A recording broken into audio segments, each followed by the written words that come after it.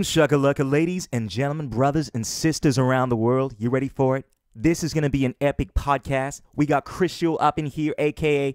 the Esoteric Noetic, a.k.a. the Bitcoin MC. And you know I'm talking about the Bitcoin Cash when I'm talking about Bitcoin.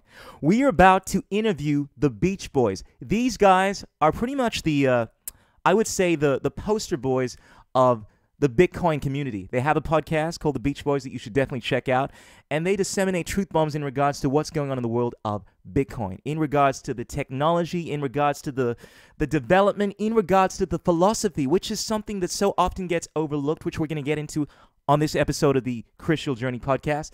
And we're going to spend the next hour to two talking about what's been going on in the realm of Bitcoin. As you are probably aware, we recently had the CoinGeek conference, a powerful conference. I just listened to the Vinner Marnie podcast, and he had the pleasure of actually presenting at the CoinGeek conference and spoke about just the energy, the synergy, just the feeling of empowerment that is perpetuating the Bitcoin Cash ecospace, if that's even a word.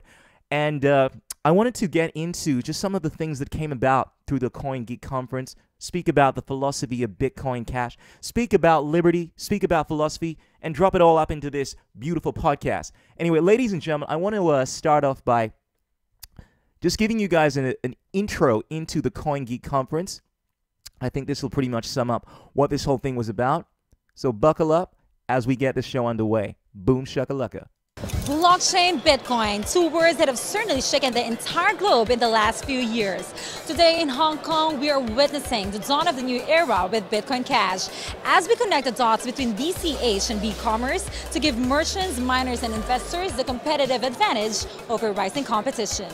My name is Stephanie, and welcome to the very first CoinGeek.com conference.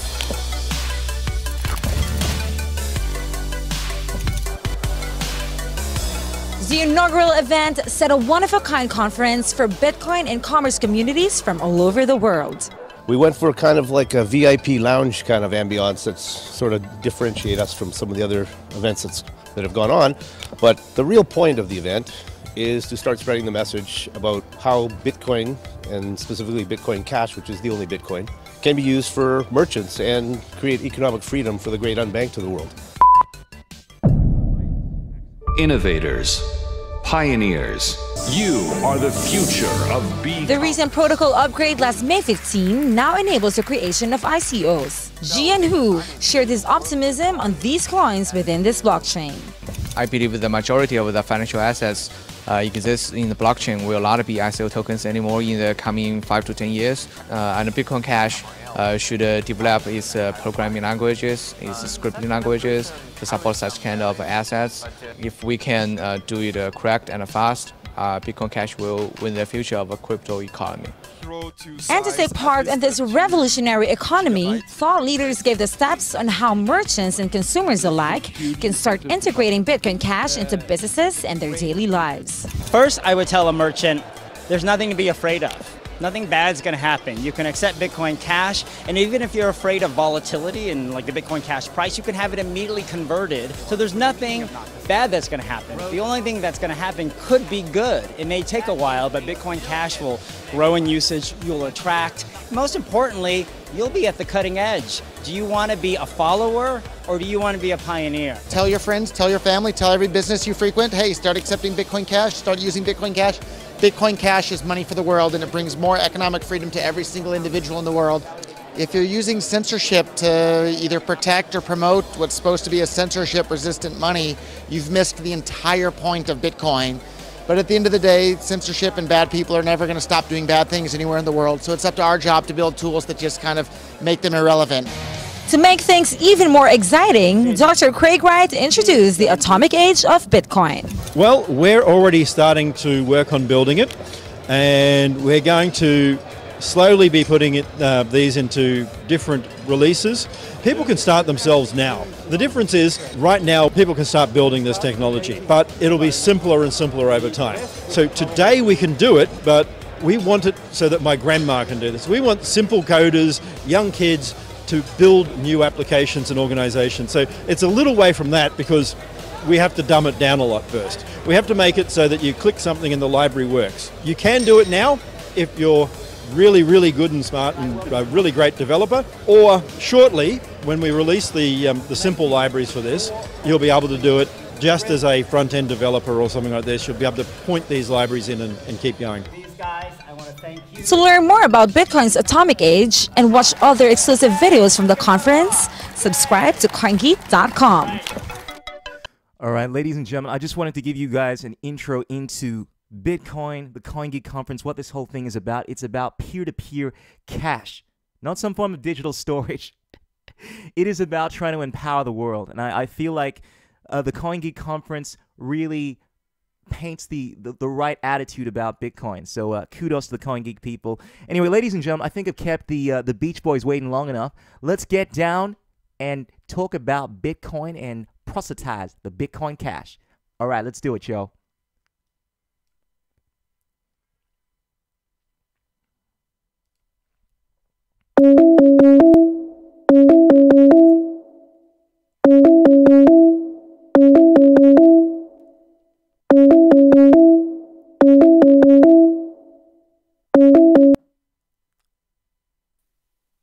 Boom shakalaka. How are y'all doing? How's it going? Hello. Good. Good to see those sexy smiles of yours, guys. Sorry to keep you guys waiting. Just wanted to paint the picture of what's been happening over the last few weeks. There's been a lot that's transpired since I think I listened to both of you guys. I know that you guys have been busy doing your own things. What's been happening in your world? Let's talk about. I guess I'd like to spend the next just a few moments trying to get to know you guys individually. You guys have been doing this podcast, the Beach Boys podcast, which primarily focuses on proselytizing Bitcoin Cash. And I'm curious to hear your story, how you guys got together, where you guys come from, your background. So lay it out for us, guys. How'd you guys get together? What's your story? Yeah. We're actually longtime friends, longtime high school buddies. And recently just kind of got involved in the space a little bit, started paying attention. Last summer, I would say, is like when, for me at least, when I started to really get into cryptocurrencies and blockchain and everything. And originally kind of liked Ethereum. Like I'll admit it, I liked Ethereum to start off. I thought the whole smart contract capabilities were pretty important for kind of the future of where we're going. And until Bitcoin Cash came around, that's when I started to really do a deep dive into the whole system. And I don't know, you might be, I don't know, for yourself, once you kind of go down that rabbit hole, you start to go deeper and deeper and deeper, and it's pretty hard to get out of it. You just start watching YouTube videos, reading different articles, looking more into the history of the space too, which we've kind of looked into and discussed on one of our podcasts recently, you know, the Road to Serfdom, where we really took a deep dive into what's happened to Bitcoin Core and the history of it. And it's kind of a shame that it had to happen. That was an amazing podcast, by the way. I really appreciated that because you guys went into something that I really appreciate. I think it's something that doesn't really get discussed enough in the whole Bitcoin world, which is the philosophy, the economics of this entire thing. A lot of people forget that Bitcoin Cash is not just a cash system or a form of digital storage or whatever you might think it is. It's a form of economics. And you guys obviously come from, I'm curious to ask, is as people come into Bitcoin, cryptocurrencies from different backgrounds, I mean, some people are interested in making money. I think we all are. Some people are coming from this kind of like libertarian angle. What was the background that kind of, what was it exactly that drew you guys to Bitcoin? Was it just the fascination? Do you guys just hear about the technology and you're like, I want to adopt this? Or do you guys have some kind of your own guiding philosophical thing that's kind of pushing you towards wanting to achieve the whole Bitcoin objective? I can say for myself, I first read about Bitcoin in late 2013. And I guess when that bubble kind of, you know, the Mt. Gox and all that kind of stuff, I really first heard about it reading about the Silk Road. Sure. So that was kind of interesting to me, that there was this giant underground world of commerce occurring with Bitcoin. You know, ironically, I had looked at Reddit, you know, and you saw even at that time, the R Bitcoin stuff was happening with all the censorship and all that stuff. So I actually was convinced back then that a fork was imminent. And so I was actually waiting for the fork to happen, and it didn't for a very long time. But so I guess for me, I became interested in Bitcoin for, you know, the main reason, obviously at that time too, you had already known about WikiLeaks trying to use it to get around a banking blockade. And then, you know, I never used the Silk Road, but to see that people were engaging in free trade, that's pretty interesting, just that it was happening and no one could stop it. But I guess for both of us, we're probably both very libertarian leaning. Yeah, I noticed that, and I guess that's what I was wanting to get into, because it's you strike me as people that I mean, granted, you guys have gone into this thing recently, like myself, as far as like you know, both feet in the water going at this, but I feel like you guys have a sound understanding of economics, like the books that you recommend. It just seems as if you guys are obviously people that are, like, have always kind of had that vision in mind, or is it something that's just developed over the last few months? For me, I honestly would be ashamed of some of the opinions I had just a year ago with respect to economics and things like that. So yeah, well, for that means you're growing. Join the crew, bro. I mean, not that long ago, I was saying the exact opposite of the arguments I generally make. You know, I was talking to one of my very capitalist-minded friends and saying, "Oh, you're greedy, man. You're greedy capitalist and all that kind of stuff," and then not really knowing what capitalism is. This is about 5 years ago, and just over the last while, I've really been educating myself on the economics of things, and I think it's a sign that you're evolving. You know, when you do change your opinions, if you're the same person. If you have the same opinions as you did 5 years ago, really means that you haven't learned that much, in my opinion.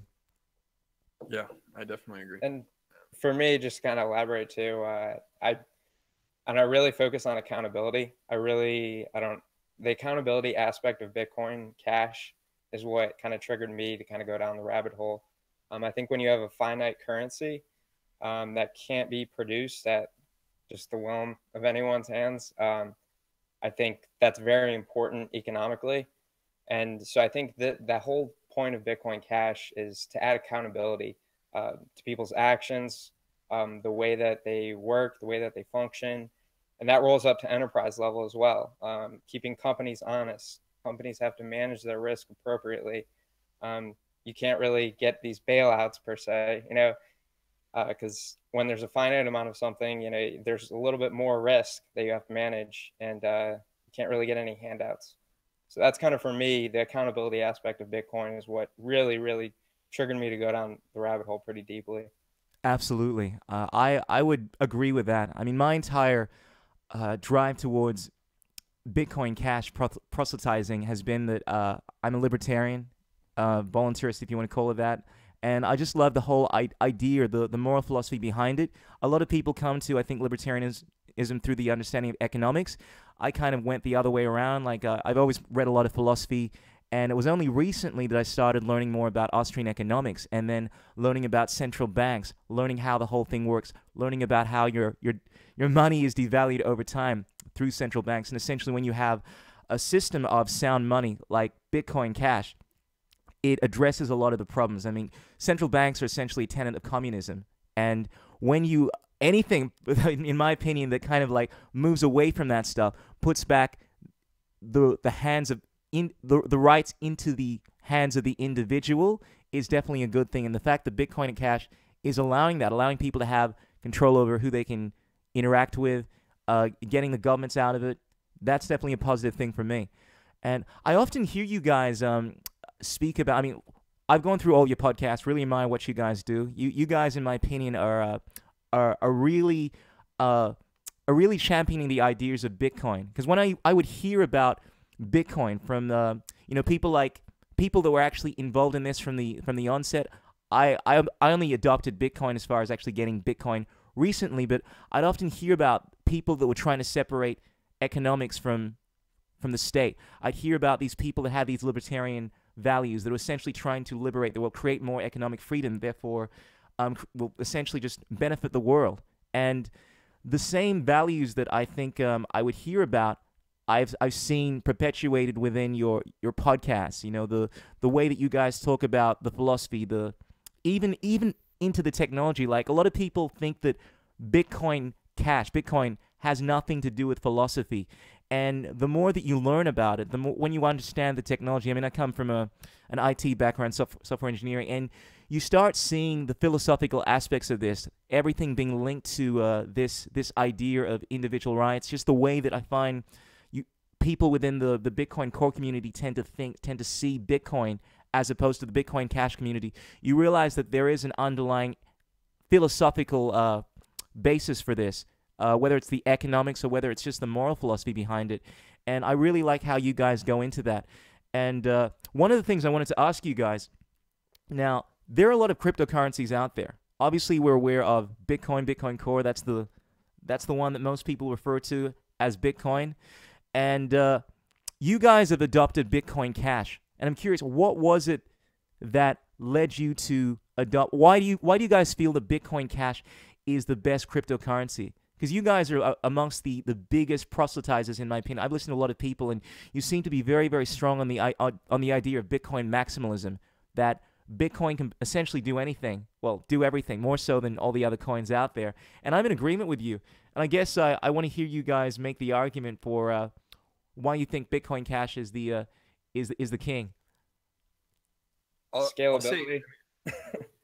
I don't need it. You want to go? Do you want to go, Connor? I'll just say real quick. I mean, I'll say, sure. Well, number one, thank you for your kind words. That's very nice. Yes, thank you. But I think it kind of goes back to everything you just said. Bitcoin is more of an economic system than it is a cryptographic system. That's a fact. It's there's a I might have it with me. I'll see if I pull it out. And this is something I first saw Craig Wright bring up. He brought up Peter Wehner's book, Policing Online Games. And I just read that, a few months ago, and I know Corey's been reading it too. It talks about creating a security model around online gaming using a chain of digital signatures, right? So it talks about using the equivalent of a blockchain to create digital currency inside of a game. This is a book written in 2003, I think. And it definitely wasn't necessarily, I think the book had some original ideas, but it wasn't necessarily the first time that had been brought up. So what really makes Bitcoin work is the underlying economics of the system. And I'm sure we could talk about how the economics of a lot of the other systems don't work. But I guess just for me, I'll give you a very quick example. I just went to a presentation on Decred from one of the lead developers. I don't know about lead developer, but a developer for Decred gave a presentation, and they are a combined proof of work, proof of stake system, right? What he kept saying, they talk about, there's this buzzword now, blockchain governance. That's what a lot of these other cryptocurrencies talk about, how they have this system of blockchain governance.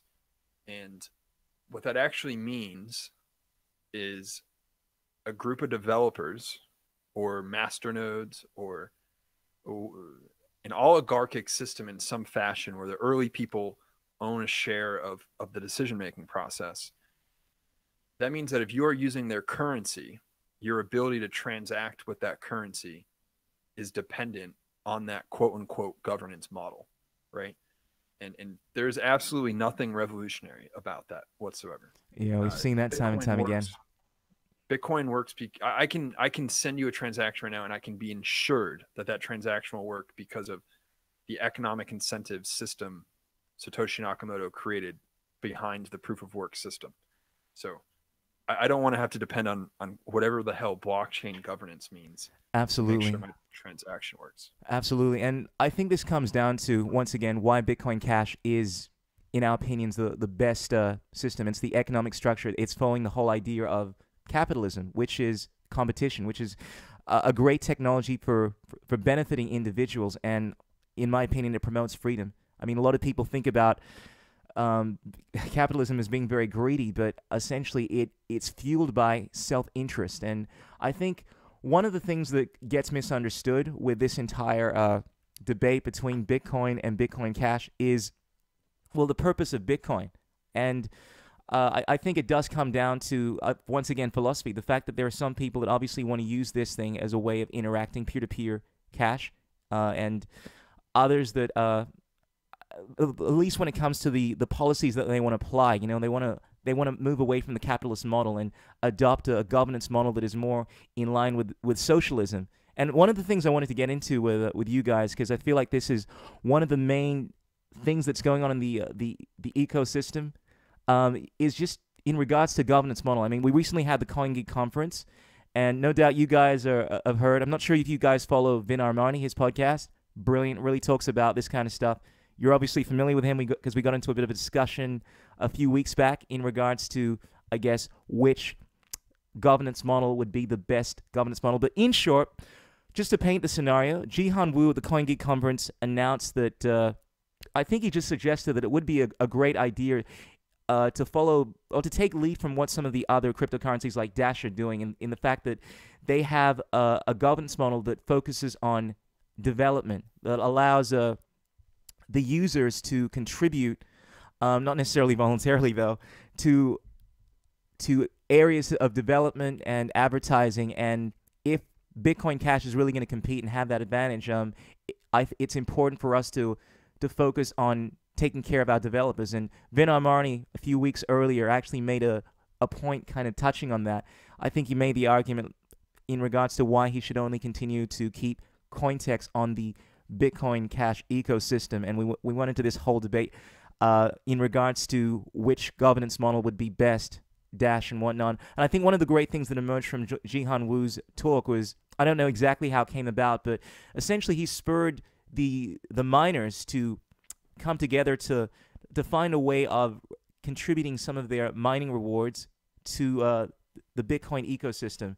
And just this whole idea of, I guess, funding the Bitcoin Cash ecosystem through through a form. I mean, it's not tax per se in the sense that it's obviously voluntary, but I think it's good, in my opinion, that obviously we've arrived at a way of funding things like development, because it is important if we are going to grow this thing, if we are going to compete, to have a way of doing this that gives us that edge. And I think one of the reasons that Dash is doing really well at the moment is the fact that they have this governance model that allows users to contribute and but takes care of their developers, keeps the best people incentivized to stick with their cryptocurrency. So I'm curious to hear your thoughts in regards to governance model, in regards to what I guess the Dash governance model, in regards to this whole proposition by Jihan Wu, which seems to be taking into effect at the moment. A lot of the miners seem to be coming together, and at least from what I heard from Vin Armani, it's something that we could be seeing in the not too distant future, a system, and it's completely voluntary, from what I understand. So, what are your thoughts on that? I think it should 100% remain voluntary, because, like Dash, because the 10% reward goes to that DAO system, they can, with that 10%, they can only fund so many people, and they can only fund so many activities. I think that kind of puts a limit on what they can do when you look at the grand scheme of things. In terms of the funding for the Bitcoin Cash developers, I agree that, you know, developers should be paid for their services, but I think that should all be done by private enterprise, which is kind of the same whole capitalist thing that Bitcoin Cash is supposed to be about. It should be done by private enterprise, and if the miners want to voluntarily put together a fund or hire certain devs, I think that would be great for the ecosystem.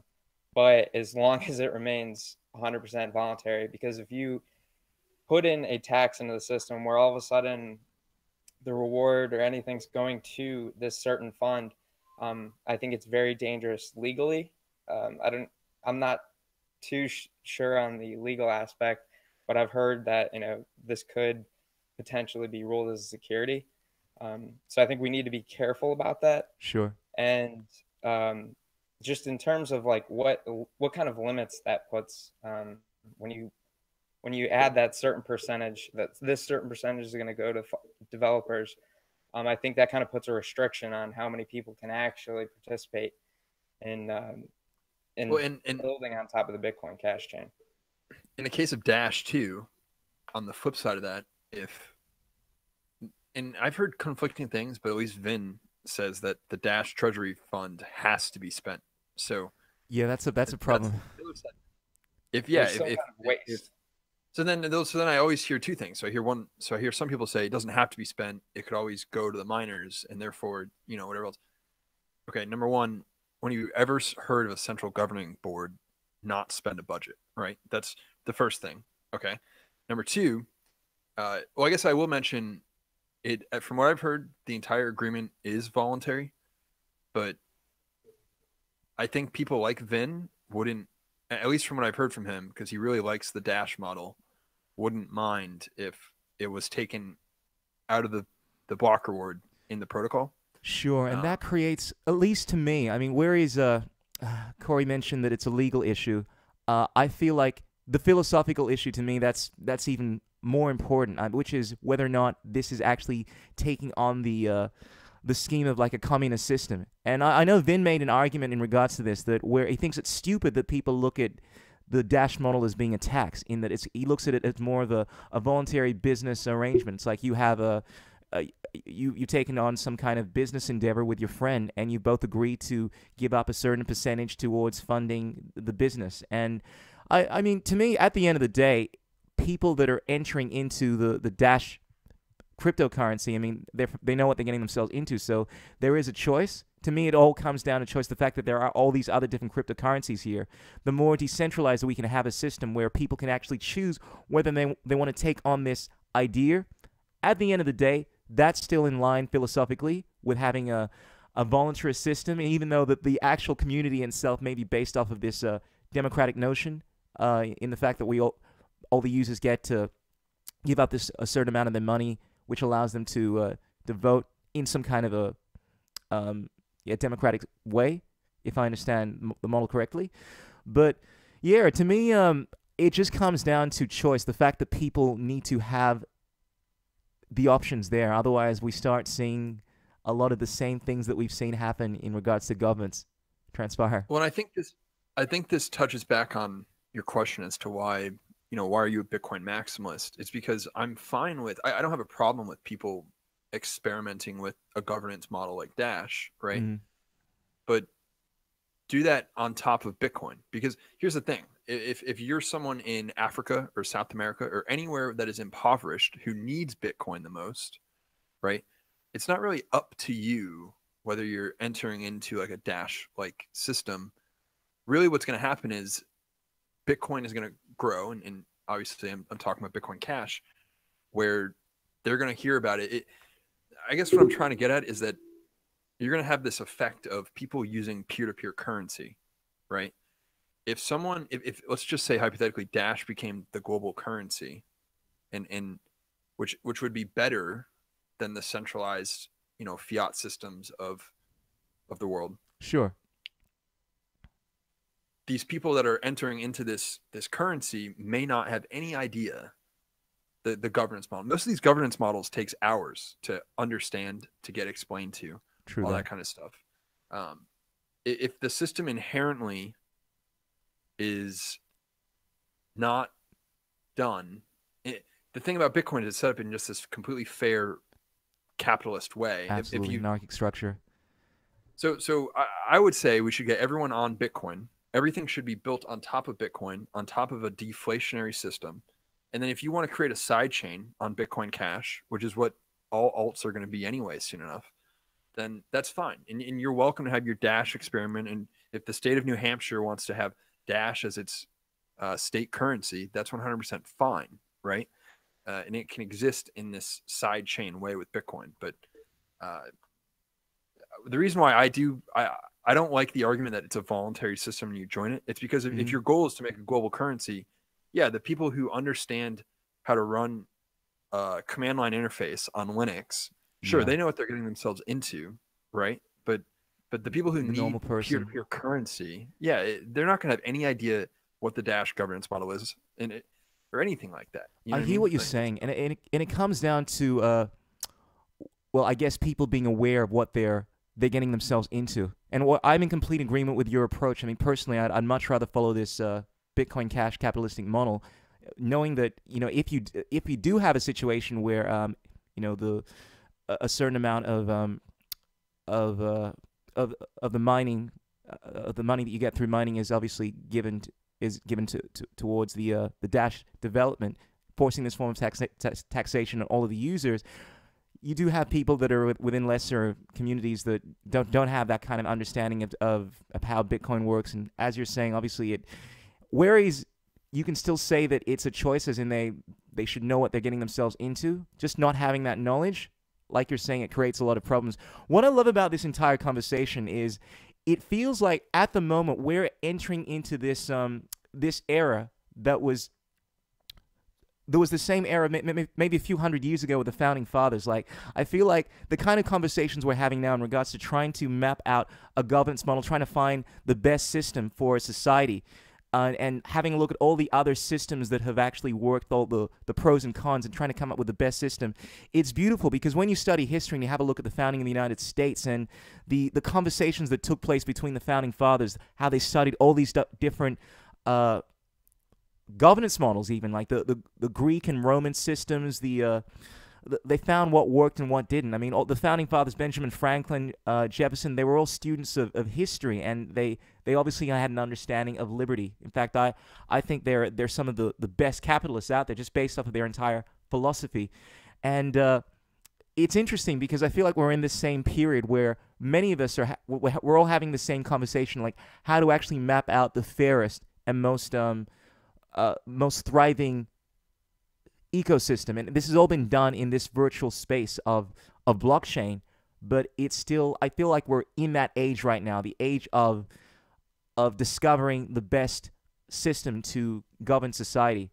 And I stand that it is a system of free voluntary exchange, and I think Bitcoin Cash is the only cryptocurrency that is staying steadfast to those ideals at the moment. That's why I'm in line with Bitcoin Cash. That's really well said, and I think what we should learn from history is that we shouldn't be trying to economically plan any of this, which I think is what really bothers me about a lot of these other cryptocurrencies. Is we should there's something that no one talks about is there's a quote that Satoshi had that it said, like, after version 0.1 the client or the protocol is done, essentially, right? And I got to remember exactly what protocol is set in stone. Set in stone. Sorry, set in stone. Yes. There will become a point very shortly. I from what I've heard, in the next year, and I don't know. Obviously, development timelines change. Where we will reach Bitcoin 1.0. Okay, and what that really means is, today you can't actually physically create a block bigger than 32 megabytes. It's actually limited by the software that is written. You actually need to rewrite parts of the software to actually, whereas before it was just a matter of kind of changing a few lines, and that's overstating it a bit. But it's I think apparently you can go up to what do we recently had the upgrade, right? We're up at, what are we up at? 32. 32. We're at 32 right now. Apparently upgrading it to a particular point is pretty easy, but then I guess the point that you're making reference to is that there is a point where it's no longer an easy thing. There are a lot of changes that need to be made in order to upgrade, and we are approaching that point, I guess. As far as that is right now. So we'll get to a point very shortly. Sorry, we'll get to a point very shortly where really scaling is done. It's built into the protocol. Blocks will be able to get as big as they want. So then the question is, so right now, I think having these decentralized open source competing clients is very important. Say theoretically you could run Bitcoin ABC or Bitcoin Unlimited, version whatever. What should be happening after that, and this is built into the incentive model, and it's just something I don't think anyone's really.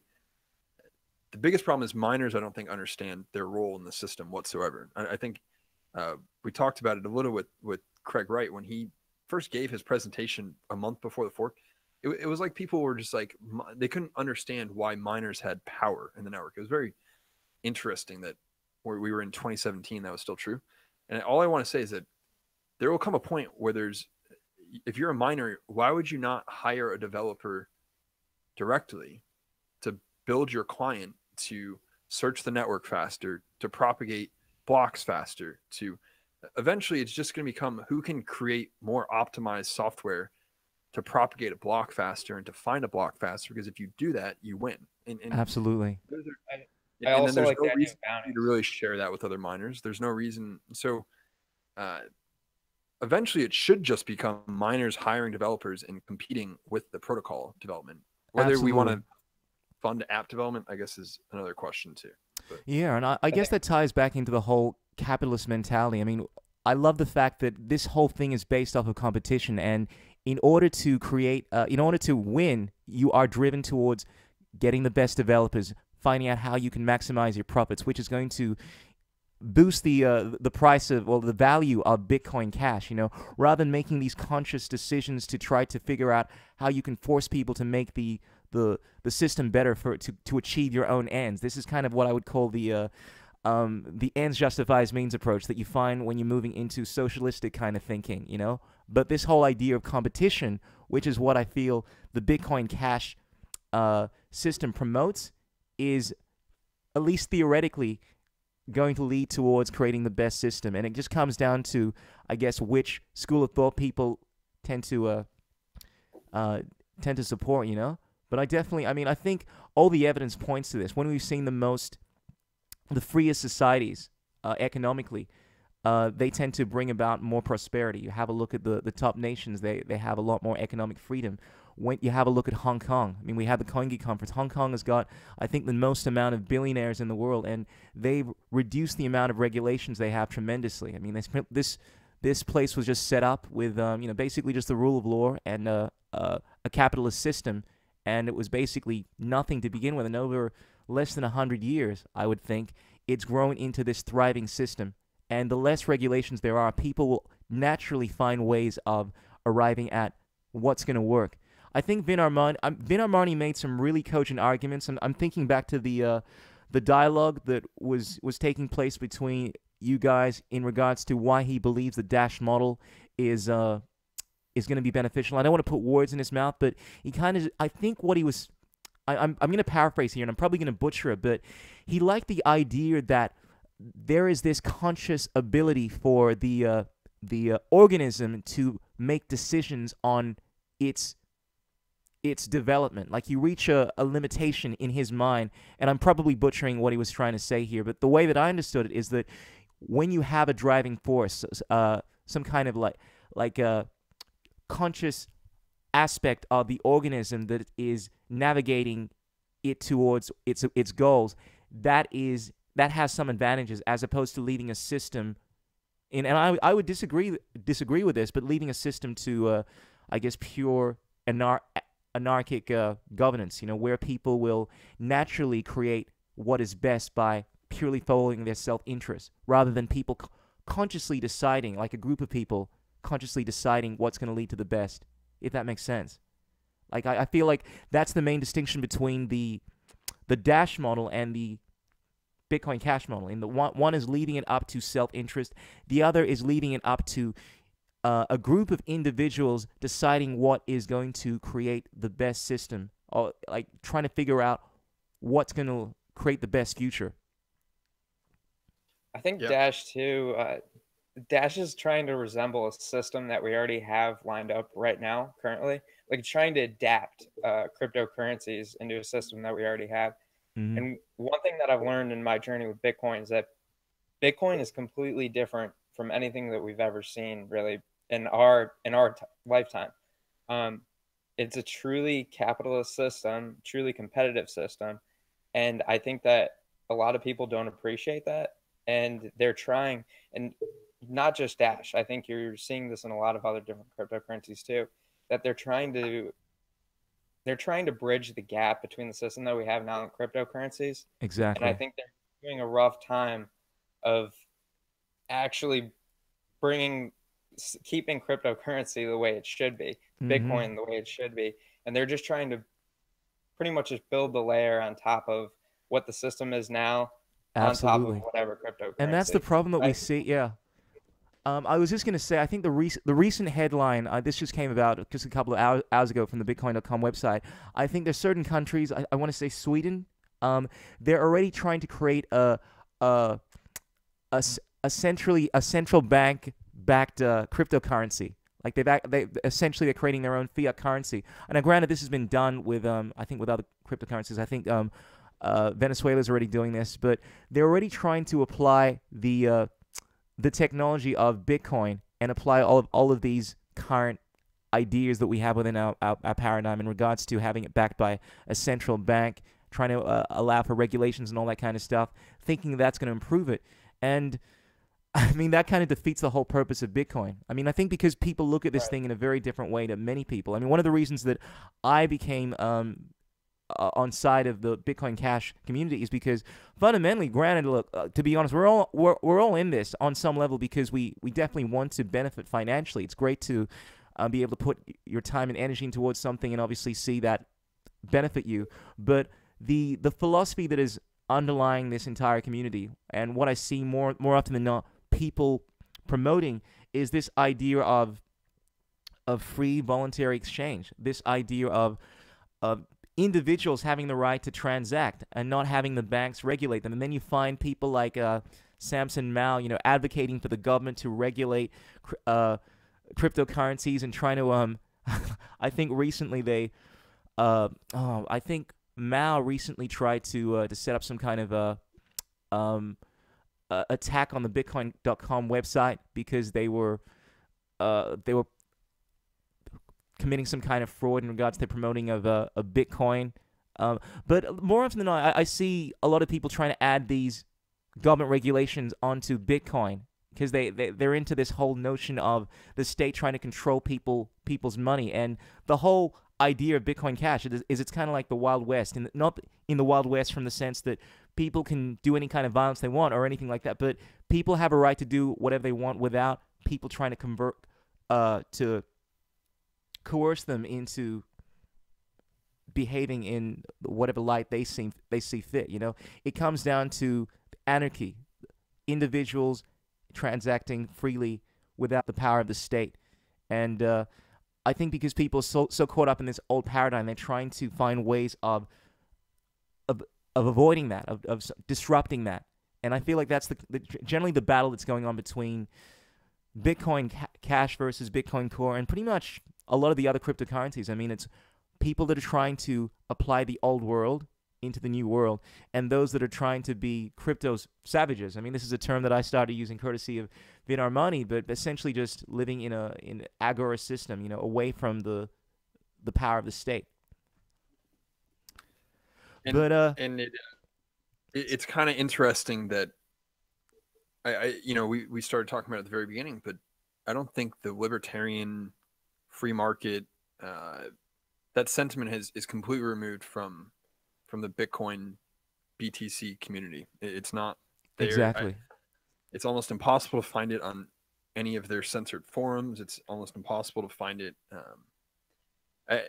All that they have is putting like cypherpunk in their Twitter profile, and then we're supposed to just believe them that they like care about any of these ideals. You know what I mean? Absolutely. So I find the more that you understand the philosophy, within socialism and communism, you understand the psychological traits of people that tend to support these ideas. I mean, people often say that Bitcoin has nothing to do with philosophy or any of this kind of stuff. Why do you keep on bringing this whole kind of like voluntarist thing into it? But I see the kind of arguments that many of the supporters of Bitcoin, BTC, tend to make, and they're in this communist mindset, like this whole idea that, Roger Ver is a fraud because he's he has like he's doing all of these things that in my mind are perfectly sound. I mean, for instance, there was I think people are often calling out Roger for having sold explosives. I mean, the whole idea in regards to Roger being a criminal, all that kind of stuff. And I know people generally have that as being a horrible thing. And the fact is, I mean, they weren't technically explosives. I mean, they were pest control firecrackers or something like that. But the idea of simply selling explosives to people, that's considered to be an egregious thing. But from my mindset, I'm like, all right, so what? People have a right to defend themselves with explosives, you know. And granted, this is a more extreme example. I mean, I can understand a lot of people hear that and think you're crazy, but when it comes to things like the centralization issue, I think this is a classic example. I think it's classic ANCAPs versus ANCOMs. You have a group of people that are saying, well, hey, let's restrict the choices of people, because unless we do so, it's going to lead to a potential problem where the government can come in and they can disrupt what's going on. The whole idea of increasing the block size, obviously it's going to cause miners to need more powerful computers, and you're going to have a bunch of people coming together with more powerful computers. It makes it easier, apparently, theoretically, for the government to come in and disband Bitcoin. But it's all coming from this perspective of we need to put restrictions in place and limit the freedom of individuals in order to avert what could potentially arise. And this whole kind of thinking is a trait you find within utilitarianistic thinking.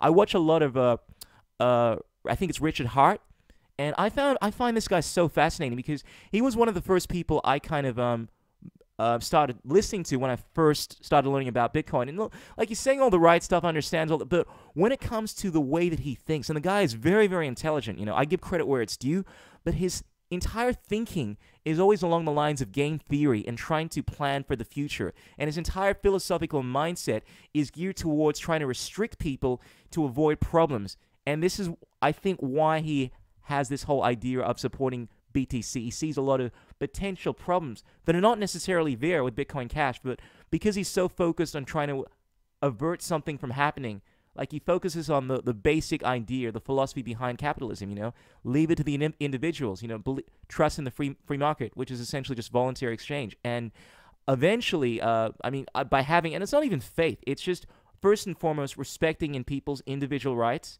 and, yeah, just trying to create the best system within these limitations.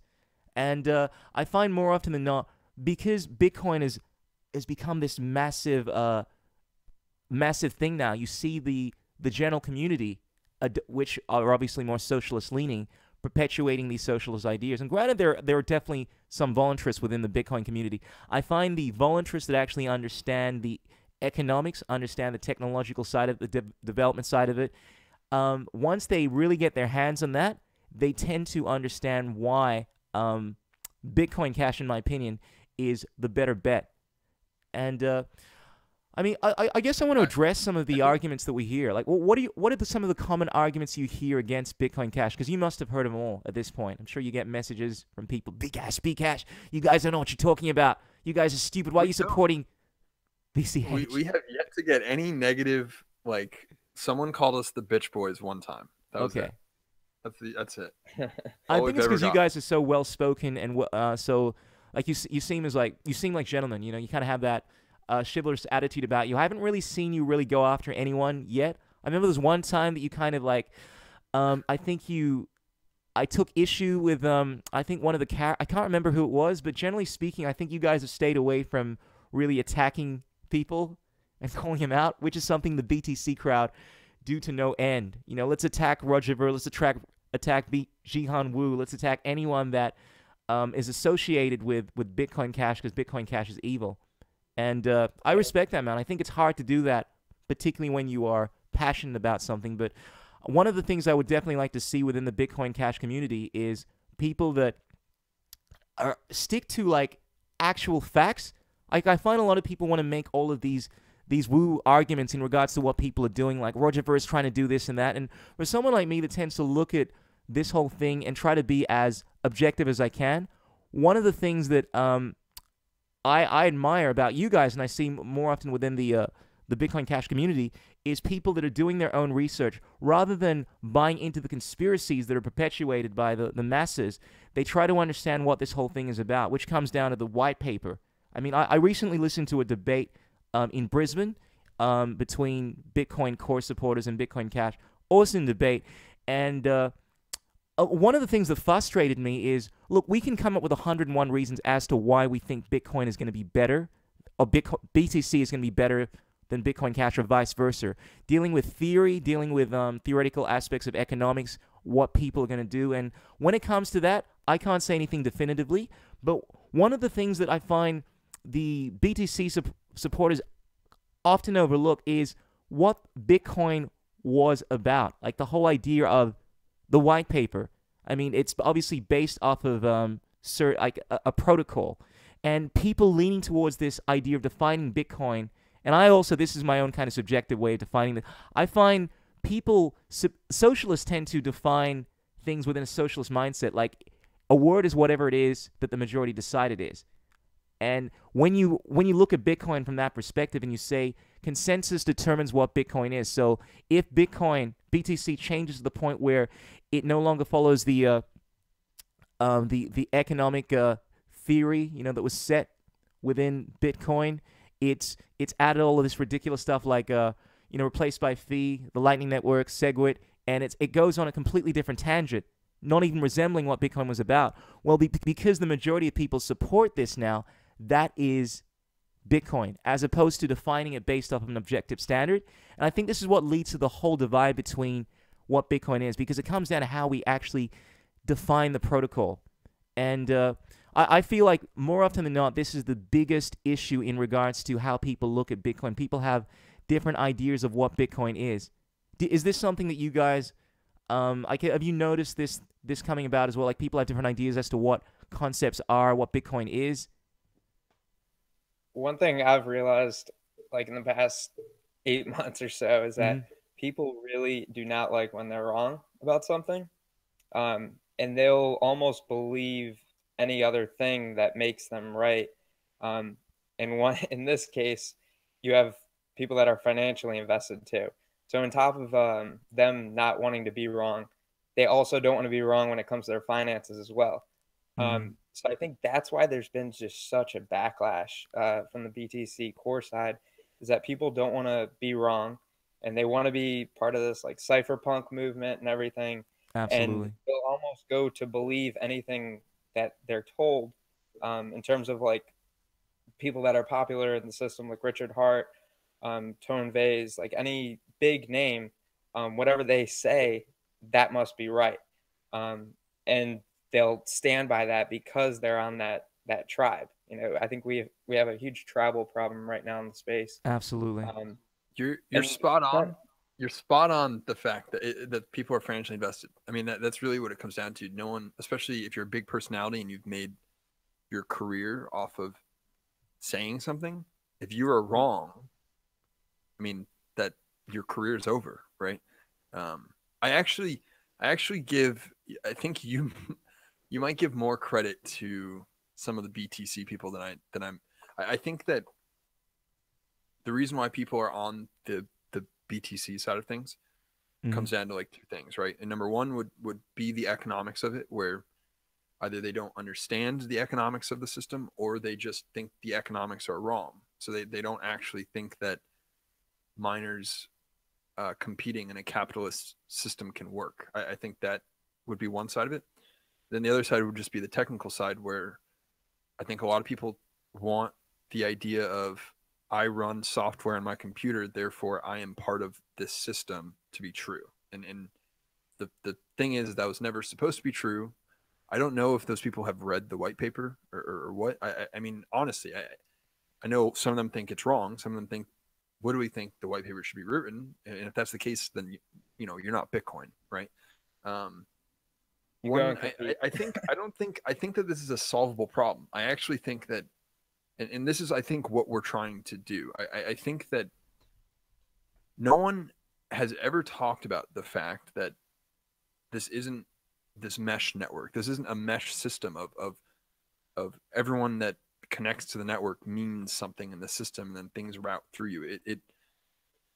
What's really, I think, starting to really fascinate me, and no one really talks about it, is the topology of the network is actually, I think, more revolutionary than anyone has given it credit for since 2008, when Satoshi clearly actually knew at the time what he was creating. He knew that he was creating a network that would have these small world properties. And I think getting people to actually take a step back and understand that is our next task. I could be wrong that people care about that kind of stuff, but I think getting people to understand the power of the network.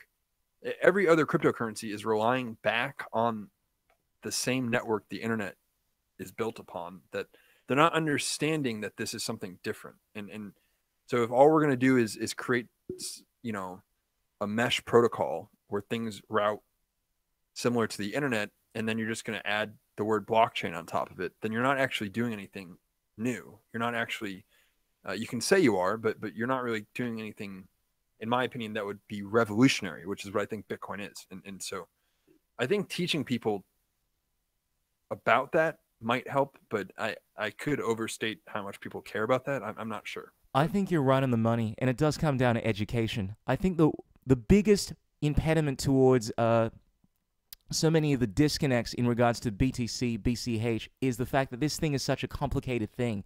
And to me, it takes on the ideas of religion in a sense. I mean, when something becomes so complicated that it loses, most people don't understand it. You know, like I think of the quote, like T.S. Eliot, I think, I forget his name, but, you know, when technology becomes sufficiently advanced, it becomes indistinguishable from magic. I think Bitcoin, in a sense, has become magical.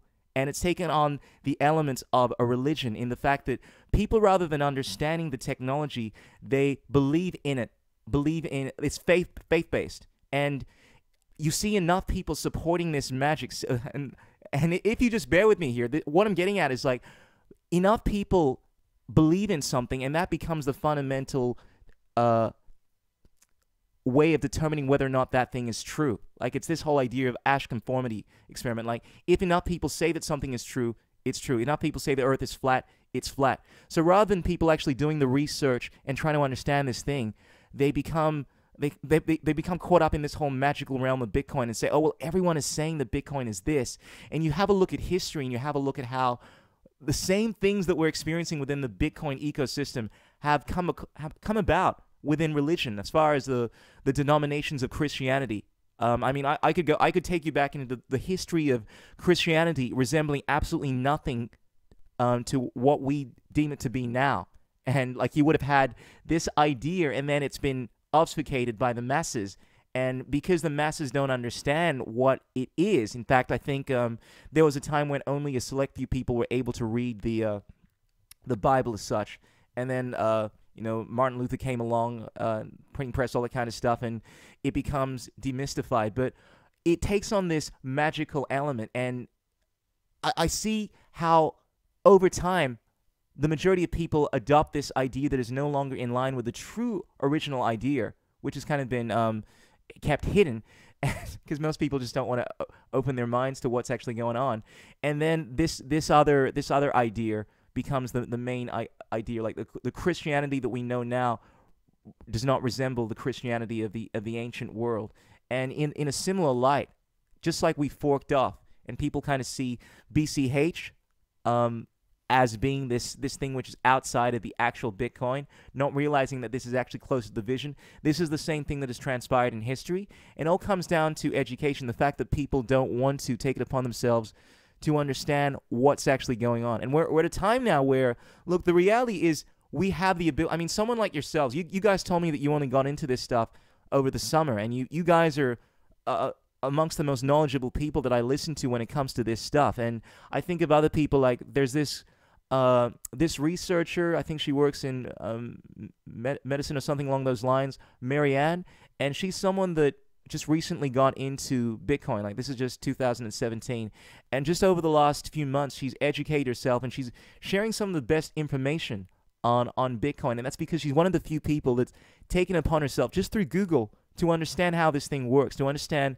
the history, the economics, and to make the connections. Most people, on the other hand, and understandably, I don't think they have time for this stuff, because this is such a revolutionary area where you're merging economics, which is an entire field of its own. Like, I'm new to this stuff. I don't understand a lot of this stuff, you know. And then we have obviously the coding side of things. I mean, how many people are going to try to understand the coding aspect, the architectural structure of this thing, and then not to mention the philosophy. And considering there's so much to understand, obviously the normal person isn't going to take it upon themselves to say, I'm going to bother learning how this thing works. I'm just going to listen to the people that I think know what they're talking about and listen to what the majority is saying. And as a result, you get where we're at the moment. Like, I think the Lightning Network is a classic example of that. I'd like to get your thoughts on this because I myself, I've gone through a lot of stuff. I still couldn't break down how it works specifically. I can talk about the pros and cons of it, but what are your thoughts on the Lightning Network? And do you feel as if people understand what that is? Because I feel like if people really understood what it was about, particularly the libertarian side of people, libertarian community, I don't think they would be in line with it. It's kind of like just having another another bank system, you know? Oh yeah. Yeah, I don't think people really understand Lightning too much. I think on the BTC Core side, they just see it as a solution that we've heard about for a long time now. And it's just, that's their solution and it's being worked on and, oh, we're almost there.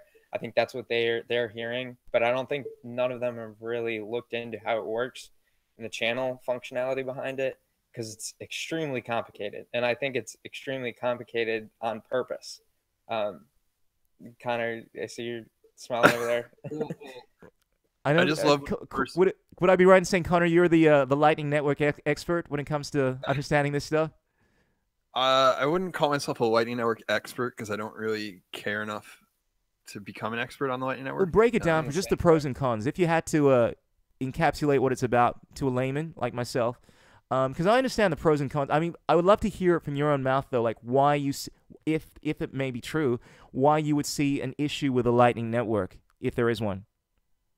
Sure. So where to begin? So I guess the first thing, all right. So number one, right?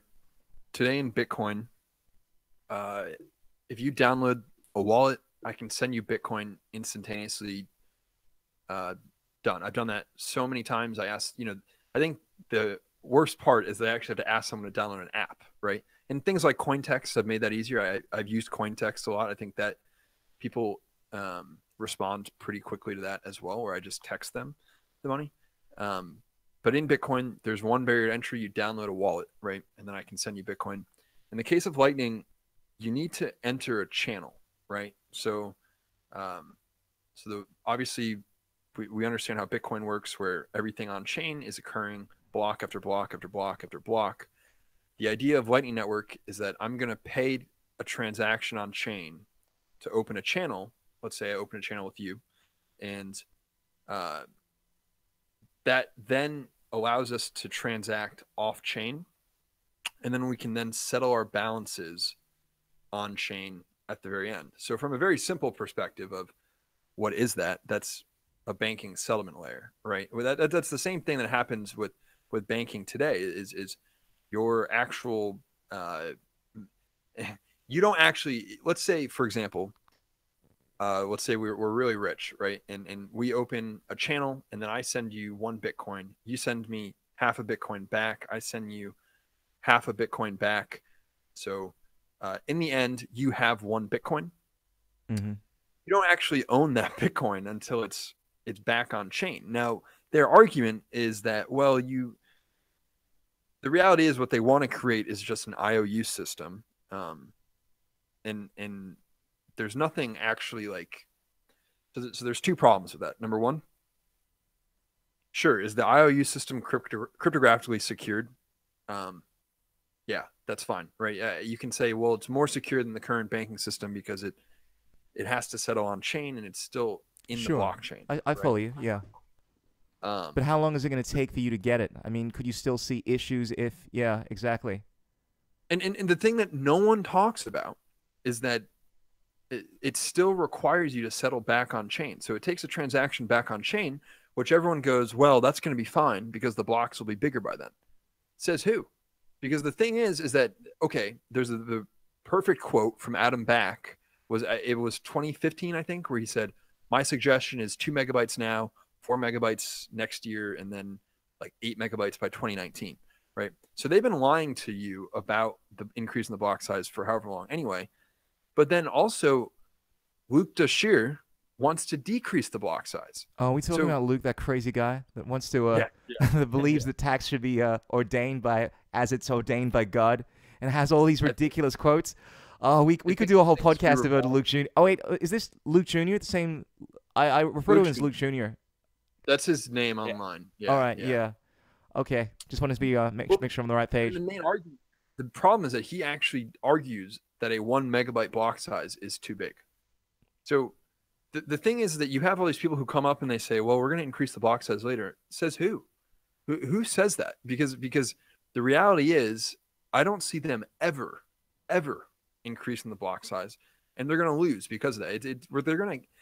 I don't think about BTC anymore. I don't think it is so irrelevant to me. This is such a baloney like financial bubble that's happening right now. And I don't care anymore. Like Bitcoin to me is it's like Bitcoin stopped and then it woke up 2 years later. And it's how it really feels. The price is about what that would mean in Bitcoin Cash. Unfortunately, we've just lost time. And the reason why the Bitcoin brand is so dear to people is because you have people like Roger Ver who spent his entire 2000, whenever he got in, 10 or whatever, to now promoting Bitcoin. So now you want to take all of that away from him just because you want to build this mesh settlement layer that does nothing. So sorry, to get back to, I guess, the point. No, I think it's important because it kind of it illustrates just the disingenuous arguments that all of the BTC supporters make in regards to we hate Roger Ver, when historically, I mean, that only happened like what does he do? Like all the stuff that comes up in regards to like his past criminal charges and all that kind of stuff. That was only an issue, obviously, when people didn't like the fact that he was putting his support behind Bitcoin Cash. And it's ridiculous. I mean, we all know at the end of the day that Roger Ver is simply an investor, and he's decided to put his money behind Bitcoin Cash. But of course, people have to find a way of making someone an evil figure, and you get all these character assassinations, which happens not only with Roger, but I guess all the key figures within Bitcoin Cash.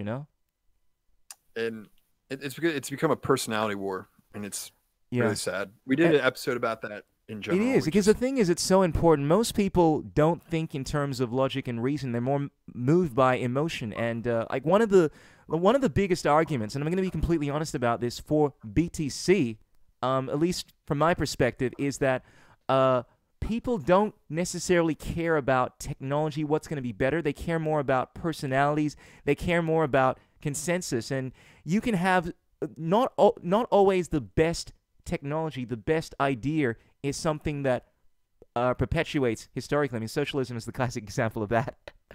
And we have plenty of technologies that have not necessarily been the best at what they do, but they've had the right kind of marketing. And the fact that, and I listened to a awesome interview. This was with Craig Wright, and I forget the guy. This is actually the best interview Craig Wright's ever done. This is where he actually spoke about what he was going to be doing at the CoinGeek conference, which I want to get into in a bit. But the guy that was arguing for BTC, he made the argument that he cares about the people that are associated with Bitcoin Cash, and that's one of the reasons why he wouldn't want to support it. Now, granted, what Craig Wright is saying, and he was saying that Bitcoin Cash is going to blow BTC out of the water, because it's coming up with all of these amazing technologies, et cetera, et cetera. It's going to do everything better. But at the end of the day, the fact that Bitcoin Cash, in the eyes of the many people, still has this reputation of being associated with Bcash, and centralization, and people that are greedy and all this kind of stuff. Just the key figures that are around this, people, and the majority of people, and I would say like 95% of people that don't really care in regards to the history, the economics, the technology, are going to side with whatever they think is popular and the figures that they like Richard Hart, people like I don't know, like all the Sam Mao, even though I can't see anyone that has any semblance of ethics wanting to support that guy with some of the comments that he's tweeted. But do you understand what I'm saying? Like, I think it's a huge popularity war. And during that whole conversation that we had back with Vin Armani, there was this guy that made an argument. I was completely I was getting annoyed at this guy because he was kind of just a character assassinating people. I'm not a big fan of that. But he took a shot at Craig Wright because he doesn't like the way that Craig Wright has been presenting himself as a figure, and was making the argument that in order to, and this guy is Bitcoin Cash Maximalist, right? But he's making the argument that in order to paint the right image of Bitcoin Cash in the public, we need to fix up the profile of certain individuals like Craig Wright, etc. When personally, I think he's freaking awesome. I think the fact that he doesn't want to be a puppet and say all the nice stuff that everyone else is saying, it says it as it is what makes it appealing. But I don't know if the majority actually want to hear that. So it's just an interesting argument, I find. I actually hear that a lot. I hear that a ton from people that, like, I mean, people I know in person that I talk to them about Bitcoin Cash. They go do research and they're like, I just don't get why Roger and Craig have to be such dicks. Yeah. And it's just like, you realize protocol has nothing to do with these figures, but still, right? But you're spot on that that's what people care about, which is just kind of unfortunate. Right. Absolutely. I think kind of to elaborate too on the BTC core side, you know, they talk about how they're all for decentralization, but their thoughts and their knowledge is actually all completely centralized. And I think that's another problem that we kind of have, is that people are hype about decentralization, and they also need to look at themselves and decentralize the way that they think as well. That's actually a very, like, a meta way of looking at that, man. Like, centralization of thoughts. I think that's what's happening in the BTC community. I like that, man. And it is. I mean, I'm very much against that whole idea of things. I mean, of course I believe in research, but I mean, it sounds crazy, but I'll often just do exactly the opposite of what the majority are doing. Not necessarily because it's a good thing, but because I don't want to be caught up with what the hive mind is doing. You know, like, I feel like that's just this drum of, let me just do what everyone else is doing without actually taking some ownership and believing something you believe because of your own convictions. I much more admire people that are willing to stand out and do something that maybe can be completely insane, you know, but stick to it because it's in line with who they are. That's one of the things I admire about Roger Ver, and I know he gets so much crap, but I don't necessarily think that the way that he's handled things is actually, yeah, I do. I actually like the fact that he's been in your face about it and been very confrontational, adversarial. I find that very entertaining, at least. Whereas you compare someone like Andreas Antonopoulos, who's the first guy that I became like a mad supporter of. This is when I was first learning about Bitcoin. He is now, granted, he says it as it is, but he's far more diplomatic, far more pleasing, far more political. If you have a look at how he addressed, I think it was the Canadian Senate, or like he had these hearings discussing Bitcoin, and he does this in a much more diplomatic way and kind of speaks to people in these in the way that politicians do. Like he's very careful about what he says. But Roger Ver, on the other hand, is kind of like, well, I don't see a problem with insider trading. Why is insider trading bad? He says all of these things that the majority are going to hate, but he's just being honest to him about what he believes. And well, and I think too, if you okay, yeah, they're bombastic, or whoever you're talking about, whether it's Roger or Craig, whoever, yeah, they might be bombastic and you might disagree with them, but if you are diplomatic in this space, you lose. That's how. Look at this is a perfect example. Gavin Andresen, he has essentially been bullied out of the community. Colin, I don't know if he wants Colin Enstead. He's on Twitter. He did that Bitcoin Cash barber commercial. He was kind of behind that thing. I'm not sure if I've seen that, but go on. But he reached out to Gavin asking if he would do kind of like a bit for, they're making a documentary on the scaling debate, right? Sure. And Gavin said, I'm sorry, I don't do interviews anymore, which I totally 100% respect his like right to privacy. I respect that, but yeah, fair enough. But why doesn't he do interviews anymore? It's because I mean, there's a whole other doesn't want to deal with the backlash. He's got a family. It takes a lot of character to be able to deal with that stuff. Like, most people cannot be a Roger Ver. Most people cannot be a great Craig Wright. And I'm not talking about technical ability or any of that stuff. I'm talking about character, like being able to deal with that kind of bullshit. It's the one thing that I find is the testing point of every virtue, courage, like ability to actually stand in the face of opposition like that. And Roger Ver, if you have a look at any Twitter post, I love going there because of all the horrible and sometimes funny. I love that kind of stuff. But he seems to deal with it pretty well. And people say that he's got psychiatric problems and nonsense like that, but he's never, I've only seen him once ever lose his cool, and that was with this interview he did where the classic image of him sticking his middle finger, but he's generally pretty diplomatic. And granted, he's very not diplomatic. Should be more careful with my words, but cool. The guy Collective. deserved the middle finger. Sorry? Too, so the guy deserved the middle finger there. Absolutely. Too, so. But sorry to interject there. I forgot where you were going with your point. I think I lost you there. Well, I think I think the problem is being diplomatic in this space because of the use of. And look, when Roger got mad about that, he was mad because the guy accused him of using sock puppet accounts. Exactly. I would be mad too, because the only people using sock puppet accounts are the people responding to Roger Vere's Twitter, right? So I don't actually like being diplomatic in this space. I think there are benefits to being nice. I think obviously people might be more willing to listen to you, but there's absolutely no reason to be diplomatic or nice in this space, because you're not going to get treated that way by the other side, unfortunately.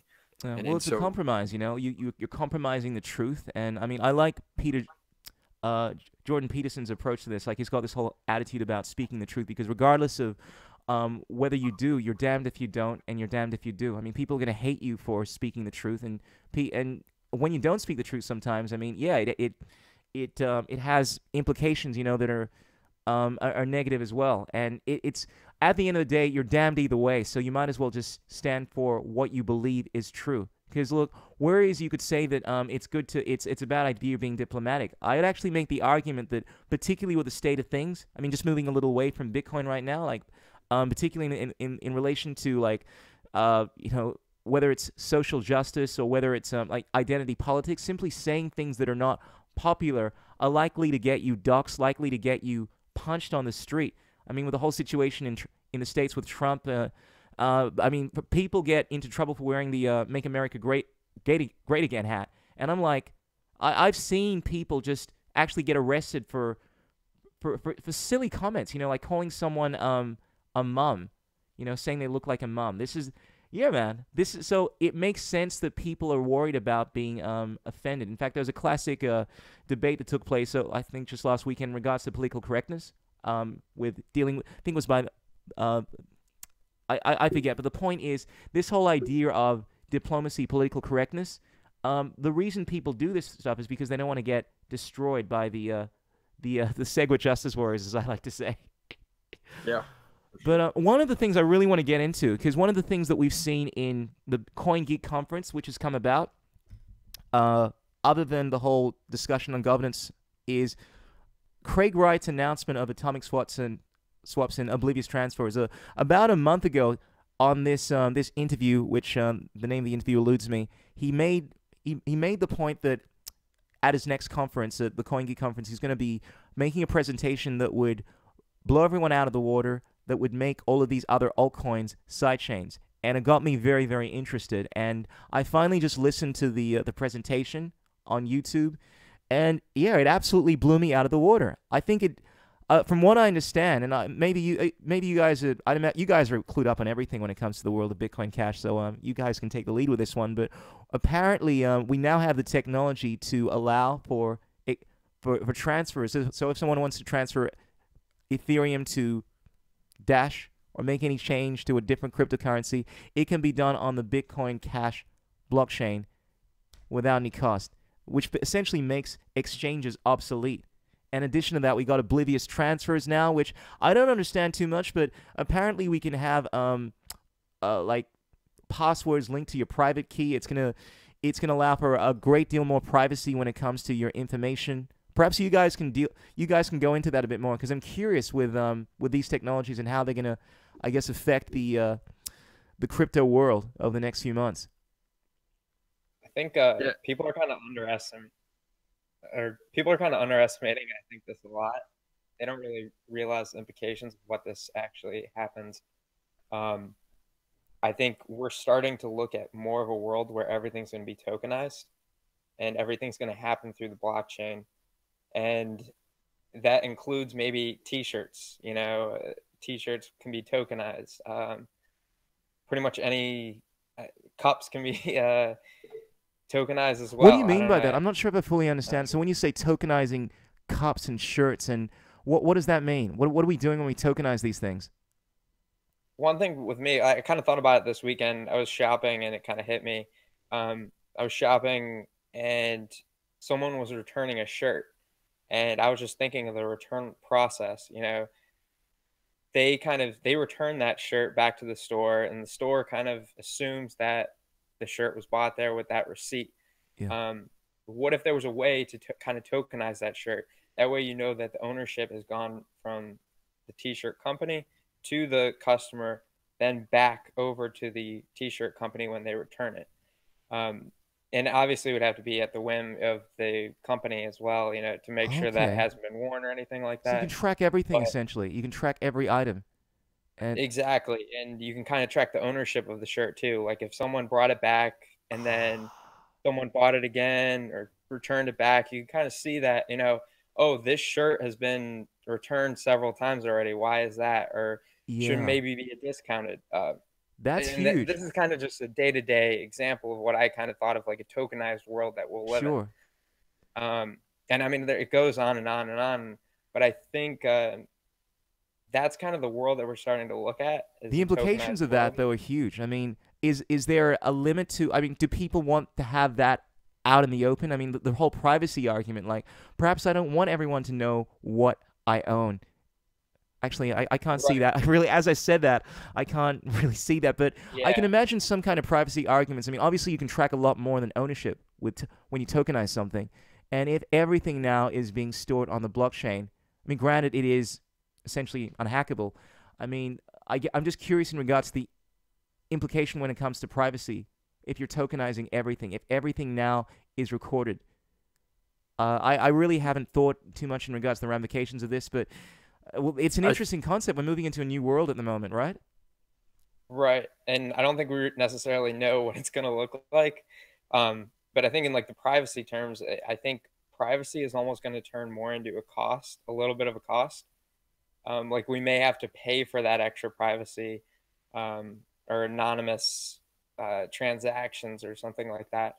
I'm not really sure. That's just my guess. I think it's twofold. I think number one, I think I've wrestled myself with that thought that, you know, if everything is tokenized and on chain, I think we are going to have to start, if we want this to work out, you're going to have to become comfortable with the idea that,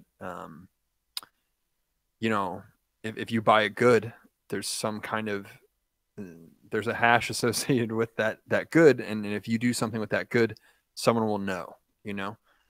Sure. On the It's other already hand, happening right the now idea, on the internet. I mean, I'll be often using YouTube, you know, then I'll go onto Facebook and I'll find out that I'm getting an advertisement for something that I've just, a video that I've just watched. And it creeps into all these different aspects of all the social media you use. How'd you know that about me? How'd you know I was just watching a video on that? Oh, damn, you guys know everything. And of course, don't even get me started on the iPhone, man. And I mean, you hear McAfee going about this kind of stuff, and you have to realize that any time that you put anything out on, particularly on your iPhone, man, the world knows it, where you are, everything. So it's kind of, it's just the nature of technology, unfortunately. You know, too much. Is there anything? Is too much knowledge a thing? Is that something we should be worried about? way too, right? I mean, so number one, right? So the idea of oblivious transfers is the idea that we can have true fungibility in Bitcoin Cash. So it would be done with some kind of computational smart contract or whatever it is. It would take some kind of computation on chain, which would then cost. I don't know if you saw. I saw the video. I would recommend Clemens Lay's presentation that he gave at Satoshi's Vision about how Bitcoin is Turing complete, which obviously is something Craig said years ago and was laughed at essentially. But he, Clemens kind of walks through that and shows that. So with Ethereum, if you want to make a computation, there's something called gas in Ethereum, and it's really a centrally planned fee system to prevent you from running large computations and letting that just run wild on the Ethereum virtual machine. In Bitcoin, the nice thing is that Bitcoin is already Turing complete, and your computations are linked to the number of transactions you make. There's already a built-in economic factor as to, okay, well, I want to do this computation, therefore requires this many transactions, for example. Therefore, I'm going to pay this much in transaction fees, right?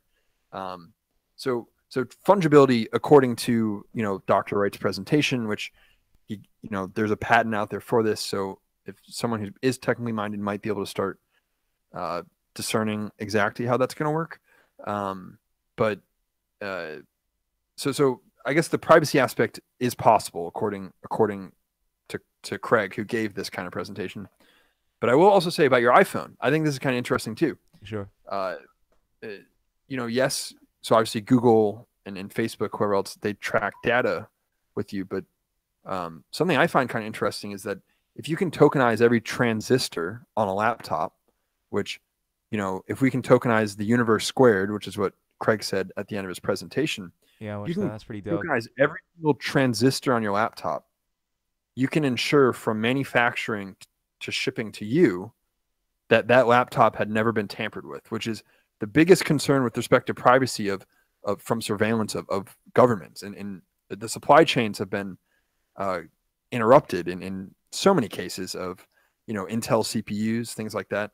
So if you can start tokenizing these things, and that to me is one of the most interesting things that might come out of this, where you as the buyer can be ensured that nothing interrupted the supply chain from manufacturing to you.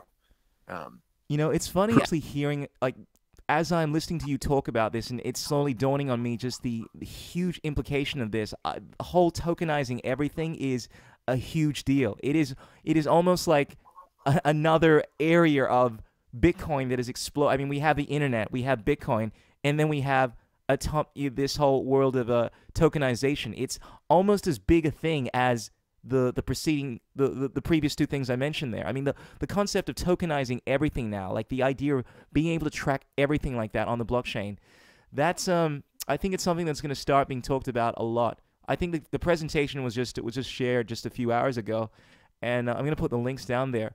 But I'm curious. I mean, one of the things that we just touched on was, obviously we got NChain. We have NChain through Craig Wright releasing all of these amazing patents on the Bitcoin Cash cryptocurrency blockchain. And I know a lot of people within the libertarian world are kind of mixed about that. Obviously, from a team kind of mindset, I'm like, yeah, man, fuck everyone else. Bitcoin Cash maximalization, I love the fact that it's crazy to me because we have this thing, Bitcoin Cash, that has hundreds of patents waiting to be applied on it, is technologically more advanced than everything else, is from a purely technical standpoint, is actually blowing everything out of the water. The fact that we have atomic swaps now the technology is there. This stuff is hypothetical. I feel like a lot of people were thinking, Craig Wright's a fraud. He's saying he's going to be able to do all this kind of stuff, but he's not going to be able to do it. It's just bullshit. So they never bought into it. But we now have seen over the last few months everything that NChain, Craig Wright, has been saying they would do, that this year would ensure, is now happening. And to me, it's incredible. However, the whole idea of Bitcoin Cash taking on this kind of like I guess a lot of people within the libertarian community hate the idea of patents, and I guess I'm curious to hear what your thoughts are on this, on Bitcoin Cash taking dominance and having these technologies exclusively limited to the Bitcoin Cash blockchain. My view on the patents is it's kind of more of a security right now, in terms of, like, if NChain doesn't do it, someone else might go and do it, and what kind of troubles that could cause. I don't really like getting too much into the patent debate too much, because I kind of see both sides of it, for sure. But I've kind of come to the conclusion a little bit that the patents are seen as more of a security thing for Bitcoin Cash to succeed, because we've seen it over and over again that, with Bitcoin Core, you've had kind of things that have attacked it, other systems that have attacked it. Not necessarily, people don't want to lose control of their money system, I won't go down the conspiracy route on it. Yeah, but, sure. Well, sure, that's a valid point. I guess to me, the philosophical argument is that, wait a sec, you can't own certain ideas, and from a libertarian mindset, the way that I look at it is, look, if I come up with an idea and I want to put that out into the world, and I want to say that, look, if you use this, you have to give me a certain amount. Provided it's voluntary, I get to choose what I want to do with it. If I create a song, it's mine, and I say, look, I'm going to sell you this song, but you can only sell it to other people if based off of these reasons or X and Y, or I don't want you selling my song to anyone else. That's a consensual agreement. It just becomes really, really difficult because when it comes to intellectual property, it's something that you can't control. If you create something and a third party, gains access to that, like you've sold it to someone, and then a third party somehow gains access to that information, you can't somehow prevent that third party from now having access to that information and say that they don't have the ability to let's say, sing a song that you wrote because you've heard that song. It's a little complicated, but to me, when it comes down to it, it comes down to a voluntary agreement. If I've created an agreement with someone that they're not able to use this technology that I created outside of this, outside of these terms, that's fine, provided they agree to it. You know what I mean? I'll say two things because I think it. I definitely sympathize with both sides of the argument. Sure. And I think, college me would have been, yeah, information is free and I have the right to pirate everything and whatever else, right? I think the biggest example is like, okay, if you are an artist, I don't understand the argument you could possibly make to say the artist doesn't own their song. That to me seems, that argument, I think, breaks down very quickly. If you really think that let's say I'm a musician and I create a new song, that automatically no longer belongs to me. That to me is a very socialist idea, a very collectivist idea, right? I agree. So I think from an logical stance, I think I am aligned with the intellectual property side of things. I think obviously there are patent trolls. But that's the other thing. This space, patents in this space aren't going to go away. Bank of America, governments, they're all trying to do it. So if the argument is that no one should do it, then we're just going to get blindsided by people much more powerful than us, than I'm talking banks, governments. So sure. It's not like That's all been my because process too. Yeah, if we all go, oh, patents are bad, we're not going to use patents on Bitcoin, we can say that all we want, but someone else is going to come in and do it, and they're going to probably cause a lot more havoc if they try to do it that way. Yeah, look, I'm with you. It is a complicated one. As a musician myself, I feel the same way. If I create a song, obviously it's my song, but being more practical and just as honest as I can be about it, it's very difficult to implement because it's one thing if someone breaks into my house and steals my song. Granted, you're the one that's initiated violence. You've actually taken something that was not yours and you violated me in order to get that. So obviously, I have a right to prevent you from using that song. But the tricky thing is, particularly the way the internet works, the world works. If someone just happens to hear your song, or someone happens to without violating you, gain access to a piece of information that you've written, and now you're telling them that they're not able to actually reproduce that, even though it's in their head. The idea of owning something that is as intangible as information, like the idea that you can somehow restrict someone's ability to have access to something that they have gained without violating anyone, that's the issue. So it always comes down to the implementation of it, provided you are not violating someone in order to get that information. I mean, if I create something that's mine and I create a technology that prevents people from accessing it, of course I have a right to do that. It's mine and I can create a technology that you don't have the right to access. You can't access. However, if I create something and through no fault of your own, you've just found out about that, you've heard a song from me, the idea of me saying you can't sing that song now, the idea of me saying that you have this information in your head now and you're not able to reproduce this, that is what I think a lot of the people that are anti-intellectual property, they take issue with, because the idea of trying to apply that in the real world is just not feasible. So I think it requires the intervention of the state. Yes, and so I sympathize with that too. But I do think we might enter in a world where maybe I could envision a world where patents are done privately and are enforced in a private manner as well. So, oh, bro, you got to watch one of the best TV shows that I've seen. I think it's called Incorporated. You got to check this out because it actually deals with this whole issue. And I got to be honest, man, like it actually, I think it was made by socialists, but here's the thing. It was really honest because it shows just some of the crazy pitfalls of when you have an incredibly corporate system where, I mean, I remember hearing about, sorry, there were aspects of the movie that spoke about, let's say you voluntarily agree into a contract where the corporation owns you. Oh, no, better idea. So intellectual property, right? Now let's say you've learned something, and you've learned something that you've stolen a piece of information. All right. Now there's a piece of technology that can actually extract that information from your mind.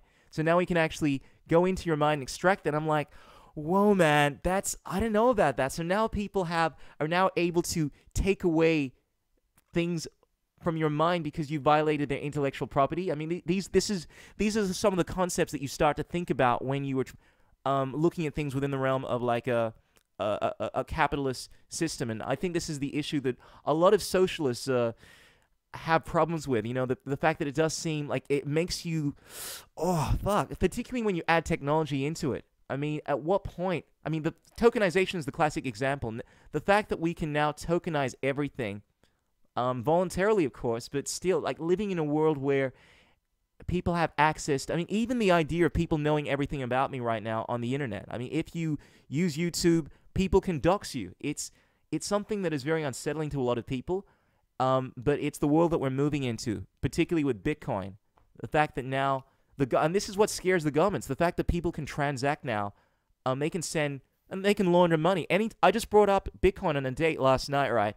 And she's like, this girl was saying, yeah, but what about all the people that are going to launder money with it? That's horrible. I mean, do you want people to be selling drugs? And I'm like, well, I actually don't have a problem. You know, but it does actually bring into question just the implications of a lot of these technologies, and it unsettles a lot of people. And I think that's the problem that we're definitely having to address. I mean, this is such a new technology, Bitcoin, atomic swaps, and we're having to address this in real time, and it's evolving so fast that the governments are struggling to keep up with it. I'm constantly tuned into the Bitcoin.com website, and I'm getting updates even as I'm talking to you, and I'm reading them. I'm like, whoa, they just done that. Oh, they just done that. They put that regulation, and it's like we're seeing this exponential growth of technology now. And in a few years' time, we're going to see the Bitcoin Cash revolution, the technological revolution, at this height. And I've heard Craig Wright speaking about implementing, Bitcoin Cash, using just applying this stuff with driverless cars, I mean, there's so many different applications for Bitcoin in the world of technology, and I think we're definitely in fascinating times. I think talking about intellectual property and tokenization and everything, you kind of made me think about this too, and I've heard it from several people before. Is the tokenization of like maybe putting tokenization on the songs that you write, so that when it's played somewhere, you as the songwriter have access, and it costs money for that person to access your song. Yeah, well, that's cool. And I think I think this whole system is going to kind of transfer over to a system where nothing is free anymore, but everything is substantially cheaper for everyone. So just like songs, like we pay a subscription fee right now for Spotify. Maybe that'll transfer over to pay each song as you listen to it, for the time amount that you listen to it. You can start paying for things as you use them instead of this flat fee. And I think that kind of system is kind of cool for a song artist, to have rights to how many times they get their song listened to. Obviously, that encourages you to produce good songs that people will listen. So I don't know. It kind of goes back to the competitive system and everything. You put a cost on it, you compete. And I think that's kind of the world that we're kind of going over to. But I think we do have some problems with that too, privacy issues. And but I think it is kind of interesting because that just kind of hit me, the intellectual property, that maybe if I post an article, every time that someone accesses it through the blockchain, I get paid for it. I get paid for how long they're reading it for, or something like that. It's pretty cool. Pretty cool to see. And I love this because these are the conversations that we should be having more of. And I think by doing your podcast, I love the fact that it's getting that conversation started, and it is actually shaping the landscape of the world of crypto. I mean, Vin Armani just mentioned recently that he granted a lot of people took issue with the simple tweet he shared about why he should stick to using Cointext on Bitcoin Cash. But that led to a bunch of other conversations, and look, quite possibly that may have led to Jihan Wu probably thinking about this same thing in regards to governance model at the same time. And now it's led to an evolution in the ways in which we can fund Bitcoin. And it's created this whole chain of events. And I think by having these conversations, it's what creates change. That's one of the reasons I love listening to your podcast. I love, just trying to stay tuned with what's going on here, because I truly believe, granted, I'm not like a huge nerd. I'm first and foremost, I'm a performer. I love singing and dancing, but I find what is going on here right now in regards to Bitcoin Cash, it's touching on so many important aspects of technology that it is the most revolutionary thing that's happening right now. Where is there a lot of activists out there that are trying to change the world? When you realize just how core money is in changing things, and how by actually putting money into the hands of power, by actually forming this system of Bitcoin, like a cryptocurrency by the people, it's the most powerful way in making change in the world. And for someone like me, granted, I have many passions, but I've always found that changing, the landscape is one of the most powerful things you can do when it comes to perpetuating the whole idea of freedom, which is what I'm all about. If you want to call that capitalism, voluntarism, but I think this is what is happening in the space right now, and it's making it the most fascinating thing that's going on in regards to technology, economics, and the next few years are going to be revolutionary. So, I just want to commend what you guys are doing. I think it's awesome. I love the fact that you guys are really, as I keep saying, you talk about the philosophical side of things. You spend a lot of time research. It's amazing that just over the last, I don't know, it's probably only been just a year or two, and you guys seem to have like a full grasp on all these different aspects of Bitcoin. And it just shows that if people are, granted, I can't expect everyone to spend the amount of time that you guys have. You guys are going through the Satoshi files. That's another thing. It just dawned on me that many people, I consider myself to be obsessed with learning about Satoshi and Craig Wright and all that kind of stuff, but there is a lot of information that people haven't taken upon themselves to learn, and you guys are the first people that I've come across that have been advocating for people learning about the Satoshi emails. It seems to be somewhat esoteric, that there's all this other literature out there. Granted, there are people that are really, really involved in this thing, they're aware of them, but I think people that really want to understand this whole Bitcoin thing, what it's about, need to start going through the Satoshi emails. Like, can you guys go into? Have you guys spent much time going into the emails? Because I noticed that you shared that on your Twitter just recently, recommending checking that stuff out. Yeah. It's well, I think to get kind of back where you're saying, I think what kind of hit me the most was like understanding that no one understands the system. When you kind of realize that, and then it kind of hit you. I know I keep bringing it up, but the fact that no one understood the topology of the network, the first person to, I think the biggest moment in Bitcoin's history was the Future of Bitcoin conference, where where John Matonis gave his speaking time over to Craig Wright. Sure. And I saw that one. That was my epiphany moment as well.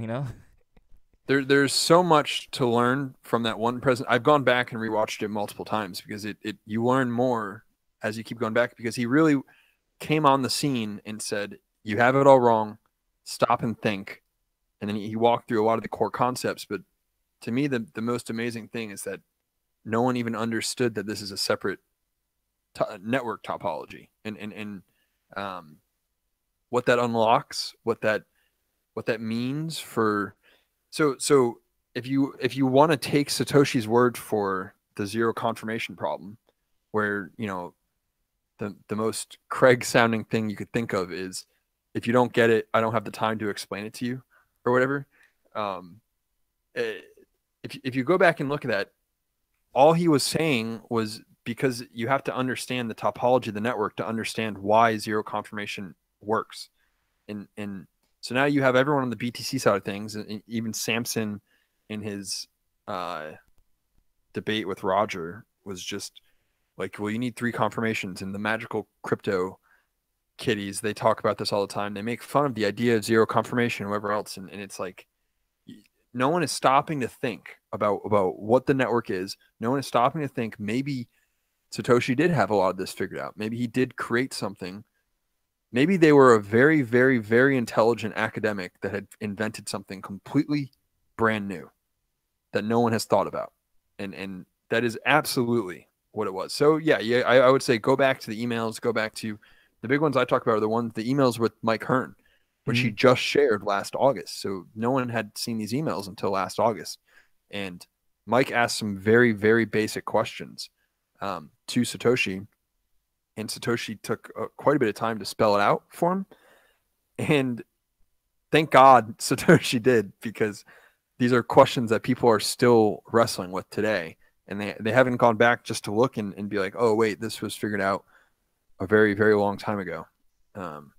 So I would highly recommend reading the emails. I'm really appreciative of Derek McGill.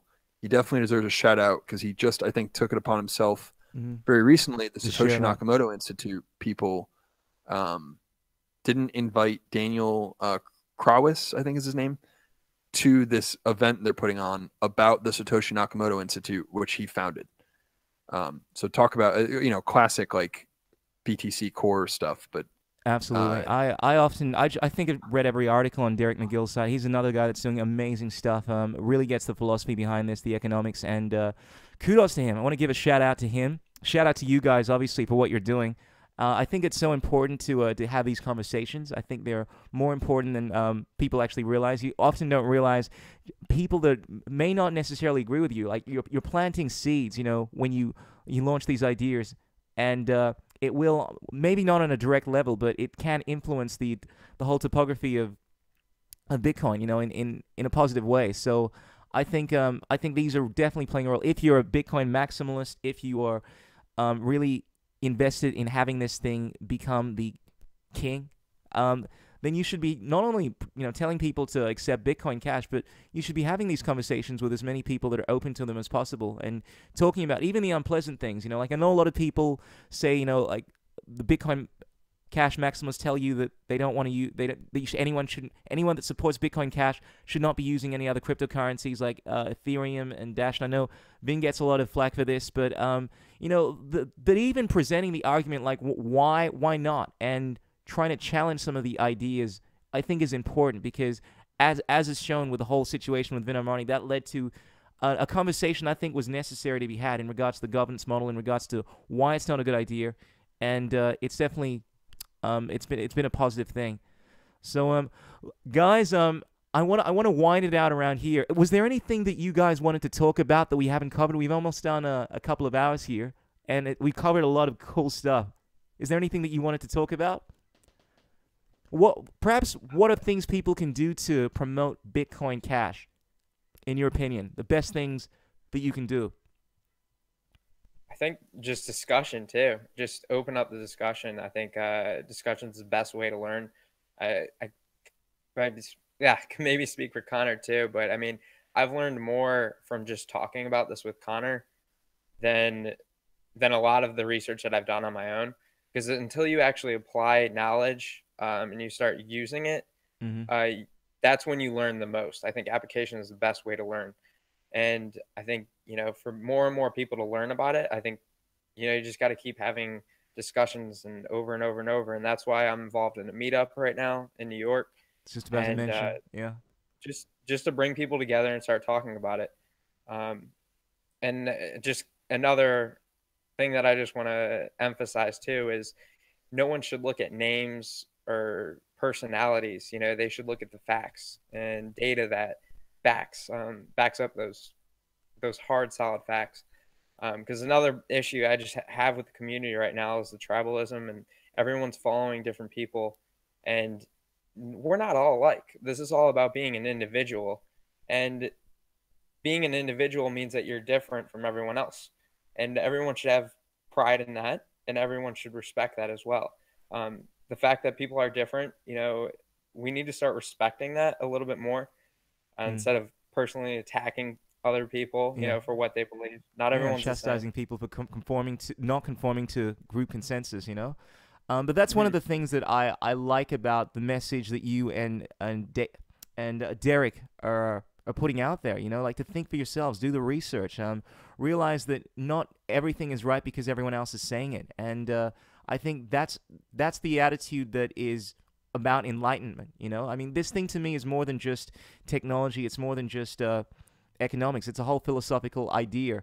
And the more that I learn about Bitcoin, you know, and understand the whole principles behind it, I tend to be in favor of it along the lines of, you know, free interaction. Like, there is a philosophy behind this, and the fact that the Bitcoin Cash community, I find, is the only community right now that is even coming close to this whole idea compared to everyone else, is why fundamentally I'm very much in favor of this. If this thing was purely just about making money, getting limousines, I wouldn't have the passion. I like the fact that I can transact, I can donate to Eat BCH and like know that without even with just a few clicks of a button, I can significantly have an impact on other people's lives like that. And this whole thing is having a beneficial effect on the world, as opposed to just trying to hodl and go to the moon. You know, that this idea that's perpetuated by a lot of the BTC hodlers. So I know that's just me ranting, but yeah, I really sorry, Corey. No, I was just going to jump in and just say that I think kind of even, I guess, piggybacking on what Corey said and what you're saying here is that people talking about this stuff is obviously important. And like, I'll say for us too, like, we didn't think anyone was going to like listen necessarily. We're not like, it was Ryan Charles recently. He said, you know, we need more people talking about this stuff out there talking and saying, because I think a lot of people on the Bitcoin Cash side of things, it is a silent majority in some ways. Obviously not the majority necessarily in the market, but the majority in terms of coherent argument, in terms of coherent opinions. And so it's not like I don't know. I will speak probably for both of us. It's not like we necessarily want to like become personalities or anything like. It's just no one is talking about this stuff. You know, again, I applaud you. I've listened to quite a few of your interviews. We need to just start having this conversation, because the problem is that they have, the BTC side of things does have this social farm, whether it's organic or not, of spreading information out, and we need to do our part, I think, to affect the collective consciousness that exists on Twitter and wherever else, and you need to start getting people to start questioning their own opinions. And you know, you mentioned Jordan Peterson earlier, and this is something I saw Joseph von Perling said very eloquently too. Like, we need to start asking, like, what can we learn from people? Absolutely. If someone's talking Salient to you, point you there. need to ask, what can you learn from that person, and stop. That is completely gone from quite a bit of the crypto community. So powerful. Well, guys, I really enjoyed talking to you guys. I salute what you're doing. You guys are scholars, you're gentlemen. I really appreciate what you're sharing on the BCH Boys podcast. I highly recommend everyone checking you guys out. You guys have become the staple for disseminating information in the Bitcoin Cash ecospace. So I got your details up on my podcast here, the BCH Boys, and I'll be sure to put down the links to all your other stuff. Yeah, ladies and gentlemen, there you have it. I'm gonna wind this thing down. Once again, I really appreciate you guys giving up your time right now, and I'll be sure to stay tuned. Yeah. Keep us posted. Keep sharing your information, brothers. Thank you. Thank you. We appreciate the kind words too. Yeah. Thanks. We applaud you too for having the discussions. Absolutely. Keep going. Thanks, guys. I really appreciate that. You guys have an awesome day. Peace out. Peace out. Thanks. Well, ladies and gentlemen, there you have it. Corey and Connor, the BCH Boys. These guys are really cool guys. I love their attitude. I love their philosophical approach. They don't play all this subjectivist bullshit. Don't buy into commie rhetoric. And they really understand their stuff. They've actually done their research. And look, you may not agree with all the things they say, but please educate yourself when it comes to trying to understand what this whole thing is about if you want to argue. And I find, and look, with all the humility I can muster, and it's understandable, because most people that get into Bitcoin, they just want to make money. But if you really want to understand what this thing is about, read the white paper.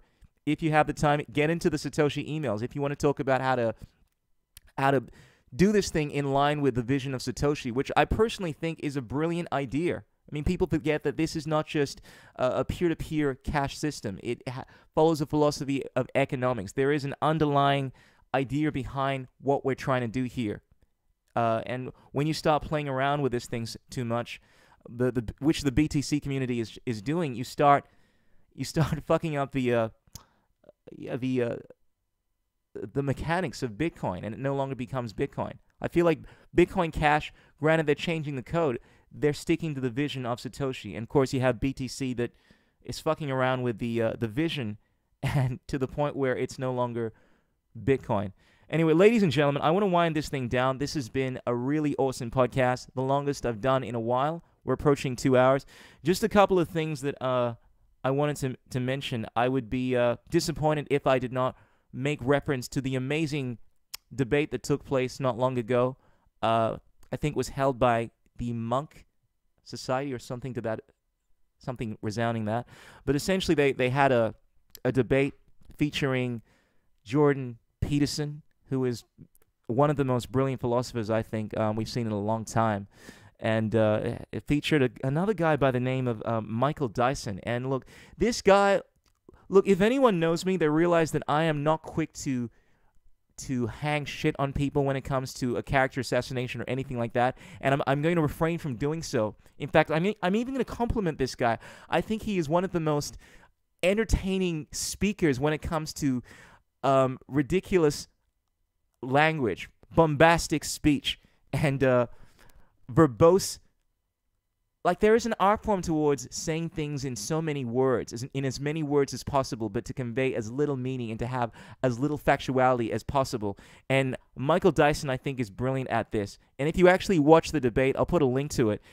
It shows how you can say complete and utter nonsense. Like, this guy is absolutely... This guy, fundamentally, when asked to address many of the questions that Jordan Peterson posed towards him, would speak in a way that was just resembling someone that did not have an answer but was simply trying to impress people. Like, you know, those people that constantly just use big words in order to show you how intelligent they are? I've never seen anything as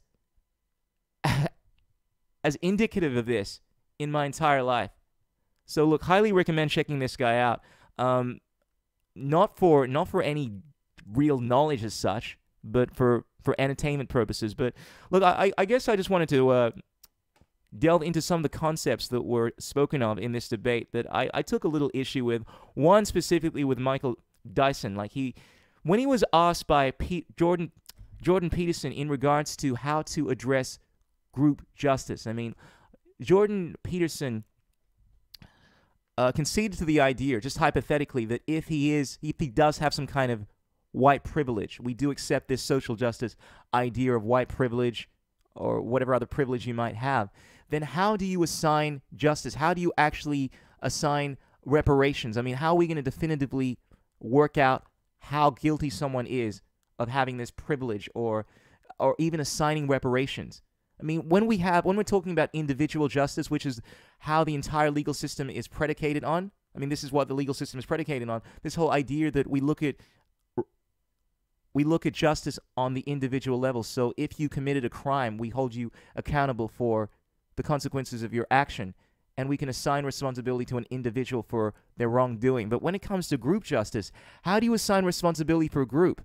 I mean, if the white people responsible for the actions of their ancestors and they have this white privilege, how do we assign group justice? Do we now say that individual, even though that individual may not have done anything wrong in and themselves, or even be connected ancestrally to people that have done horrible things, by merely being white, do we assign him blame and responsibility?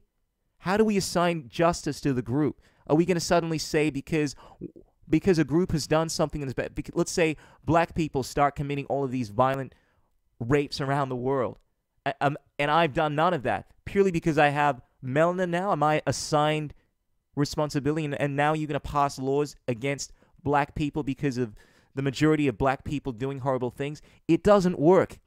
And of course, when Michael Dyson was asked this question, how do you address this? He's like, well, I believe the complexities of the articulation that can be manifested within my mind can only be subverted by truth and reality. And look, don't get me wrong. Look, I realize that the guy is making some sense with the words that he is constructing, but when you actually break them down, they are illogical. They're subjectivist notions, like all of the arguments that he made. In fact, there's this brilliant video of Owen, this guy. I forget his name, terrible with names, but I'll put a link to this as well. Him going through the entire debate and breaking down the arguments of everyone, specifically Michael Dyson. And you realize just the stupidity of what he's saying. Once you decode all of the bombastic language, you realize that this guy was uttering utter insanity. So, look, I feel bad criticizing someone so much like that. It's really gross, because I think Michael knew what he was doing, knew that he didn't have a real definitive answer to the questions that Peterson was posing, therefore it could only rely on using emotional content. And I'm a big fan of that. It's a great aspect of oratory, of performing a great speech, to use emotions, to speak in clever language. It's beautiful. It's like painting a picture. You do things to add an aesthetic to it, but it still needs to have an aspect of truth. It needs to also have content. Martin Luther King was a great speaker because he would speak to the heartstrings. However, his ideas were solid. They were grounded in truth, not just grounded in rhetoric. I have a dream that my 4 little children will one day live it. You see, if it was Michael Dyson coming up with a speech like that, he'd be like, I believe that the manifestations of our personification can only be articulated in truth, and the whiteness of this insidious, grotesque nature of reality can only be extrapolated in this historical excavation. Anyway, I'm getting carried away now. I'm being silly. But ladies and gentlemen, I really enjoyed the debate. I highly recommend checking it out if you're interested in just what's going on in society right now, in the laws that are being passed in regards to the debate was on political correctness, whether or not it's a good thing, and yeah, the against side, the people who were saying political correctness is obviously a horrible idea, they ended up winning, rightfully so, because political correctness is just a fancy word for trying to take away your freedoms, your individual rights, and that's definitely something that I've never been down with, and I never will be down with. Anyway, ladies and gentlemen, I could cover a lot of stuff, but this has been a long podcast, so I want to leave it there. I want to say thank you for checking this out. If you guys really want to support what I do, be sure to check out my music. I'm on Spotify under Krishul. That's KRISHOOL. You can check out my EP on Spotify, on iTunes. You can go to krishul.com. I'm going to give you guys the promo video right now. Boom shakalaka. You know, people in this life, they'll always tell you what you can and what you cannot do. You can't let nobody put limitations on yourself. You got to know that deep down inside, you got the will, you got the power, you got the fire. So if you want to go, you got to go like thunder. Without the beats, you want the motion. Bring home the rain needle introduction. Have a moment, ponder on that weakness. Rise above it, keep working on that game, son. I'm about to school you and I thunder. I'm a ring the groove, you know I got.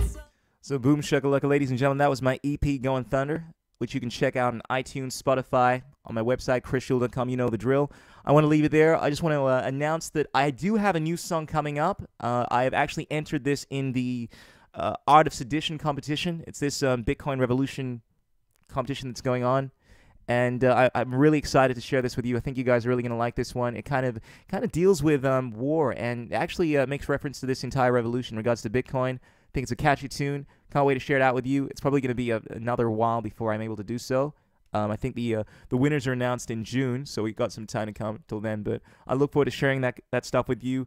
I want to give a shout out to the amazing people in the Bitcoin ecospace that attended the CoinGeek conference and have been doing some amazing stuff lately. I checked out an interview with Marianne. She's this beautiful creature over here that has been dropping some salient truth bombs in regards to Bitcoin Cash, proselytizing Bitcoin. And just over the last few months, really, she has amassed a tremendous knowledge in regards to the architecture, the philosophy, the economics of Bitcoin, and shares some of the most awesome knowledge in regards to Bitcoin. So if you have not signed up to her, be sure to do so. That's Tweety Bird Brain.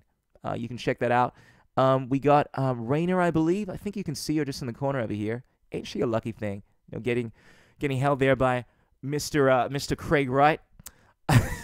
And yeah, she's been dropping some powerful knowledge in regards to Bitcoin Cash. It's great to see the ladies actually taking the lead and promoting this thing, because there are not many women in the world of crypto. So it's good to see these girls represented. Of course, we got Vin Armani in the house over here, my intellectual soul brother, the founder of Cointex, the entertainer, the developer, amongst many other things, the disseminator of wisdomatic truth bombs. And yeah, if you guys are in this picture, be sure to hit me up and let me know. We got a lot of key figures in the Bitcoin Cash movement over here. Obviously, Kelvin Ayre, Craig Wright, Mr. Vin Armani, and the list goes on and on and on. But man, I wish I could have been down there. Next CoinGeek conference, I'm definitely going to try to come down. I think they hold it every 6 months. I think it's a great way to be involved in what's going on.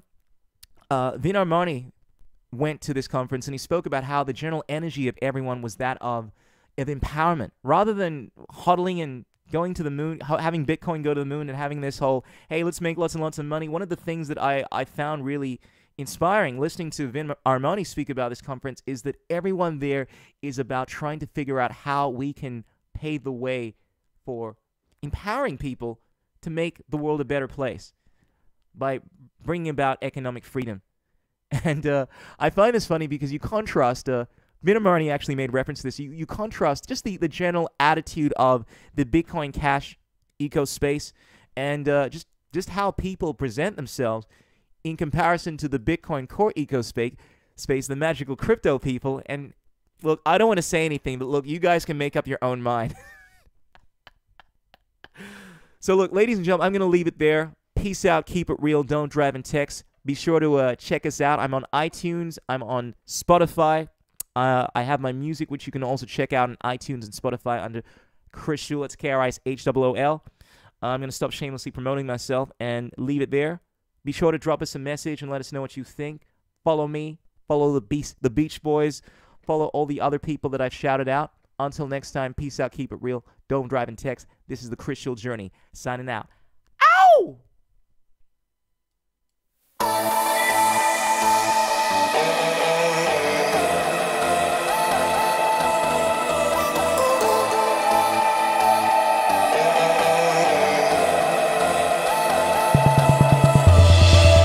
Told me that it can't be done, but I told you the battle was over before the game was done. Now if you think that I'm gonna let you run my body, my heart, and my mind, then you better listen, son. Oh, you think you're invaluable, yeah, act like you made it gold.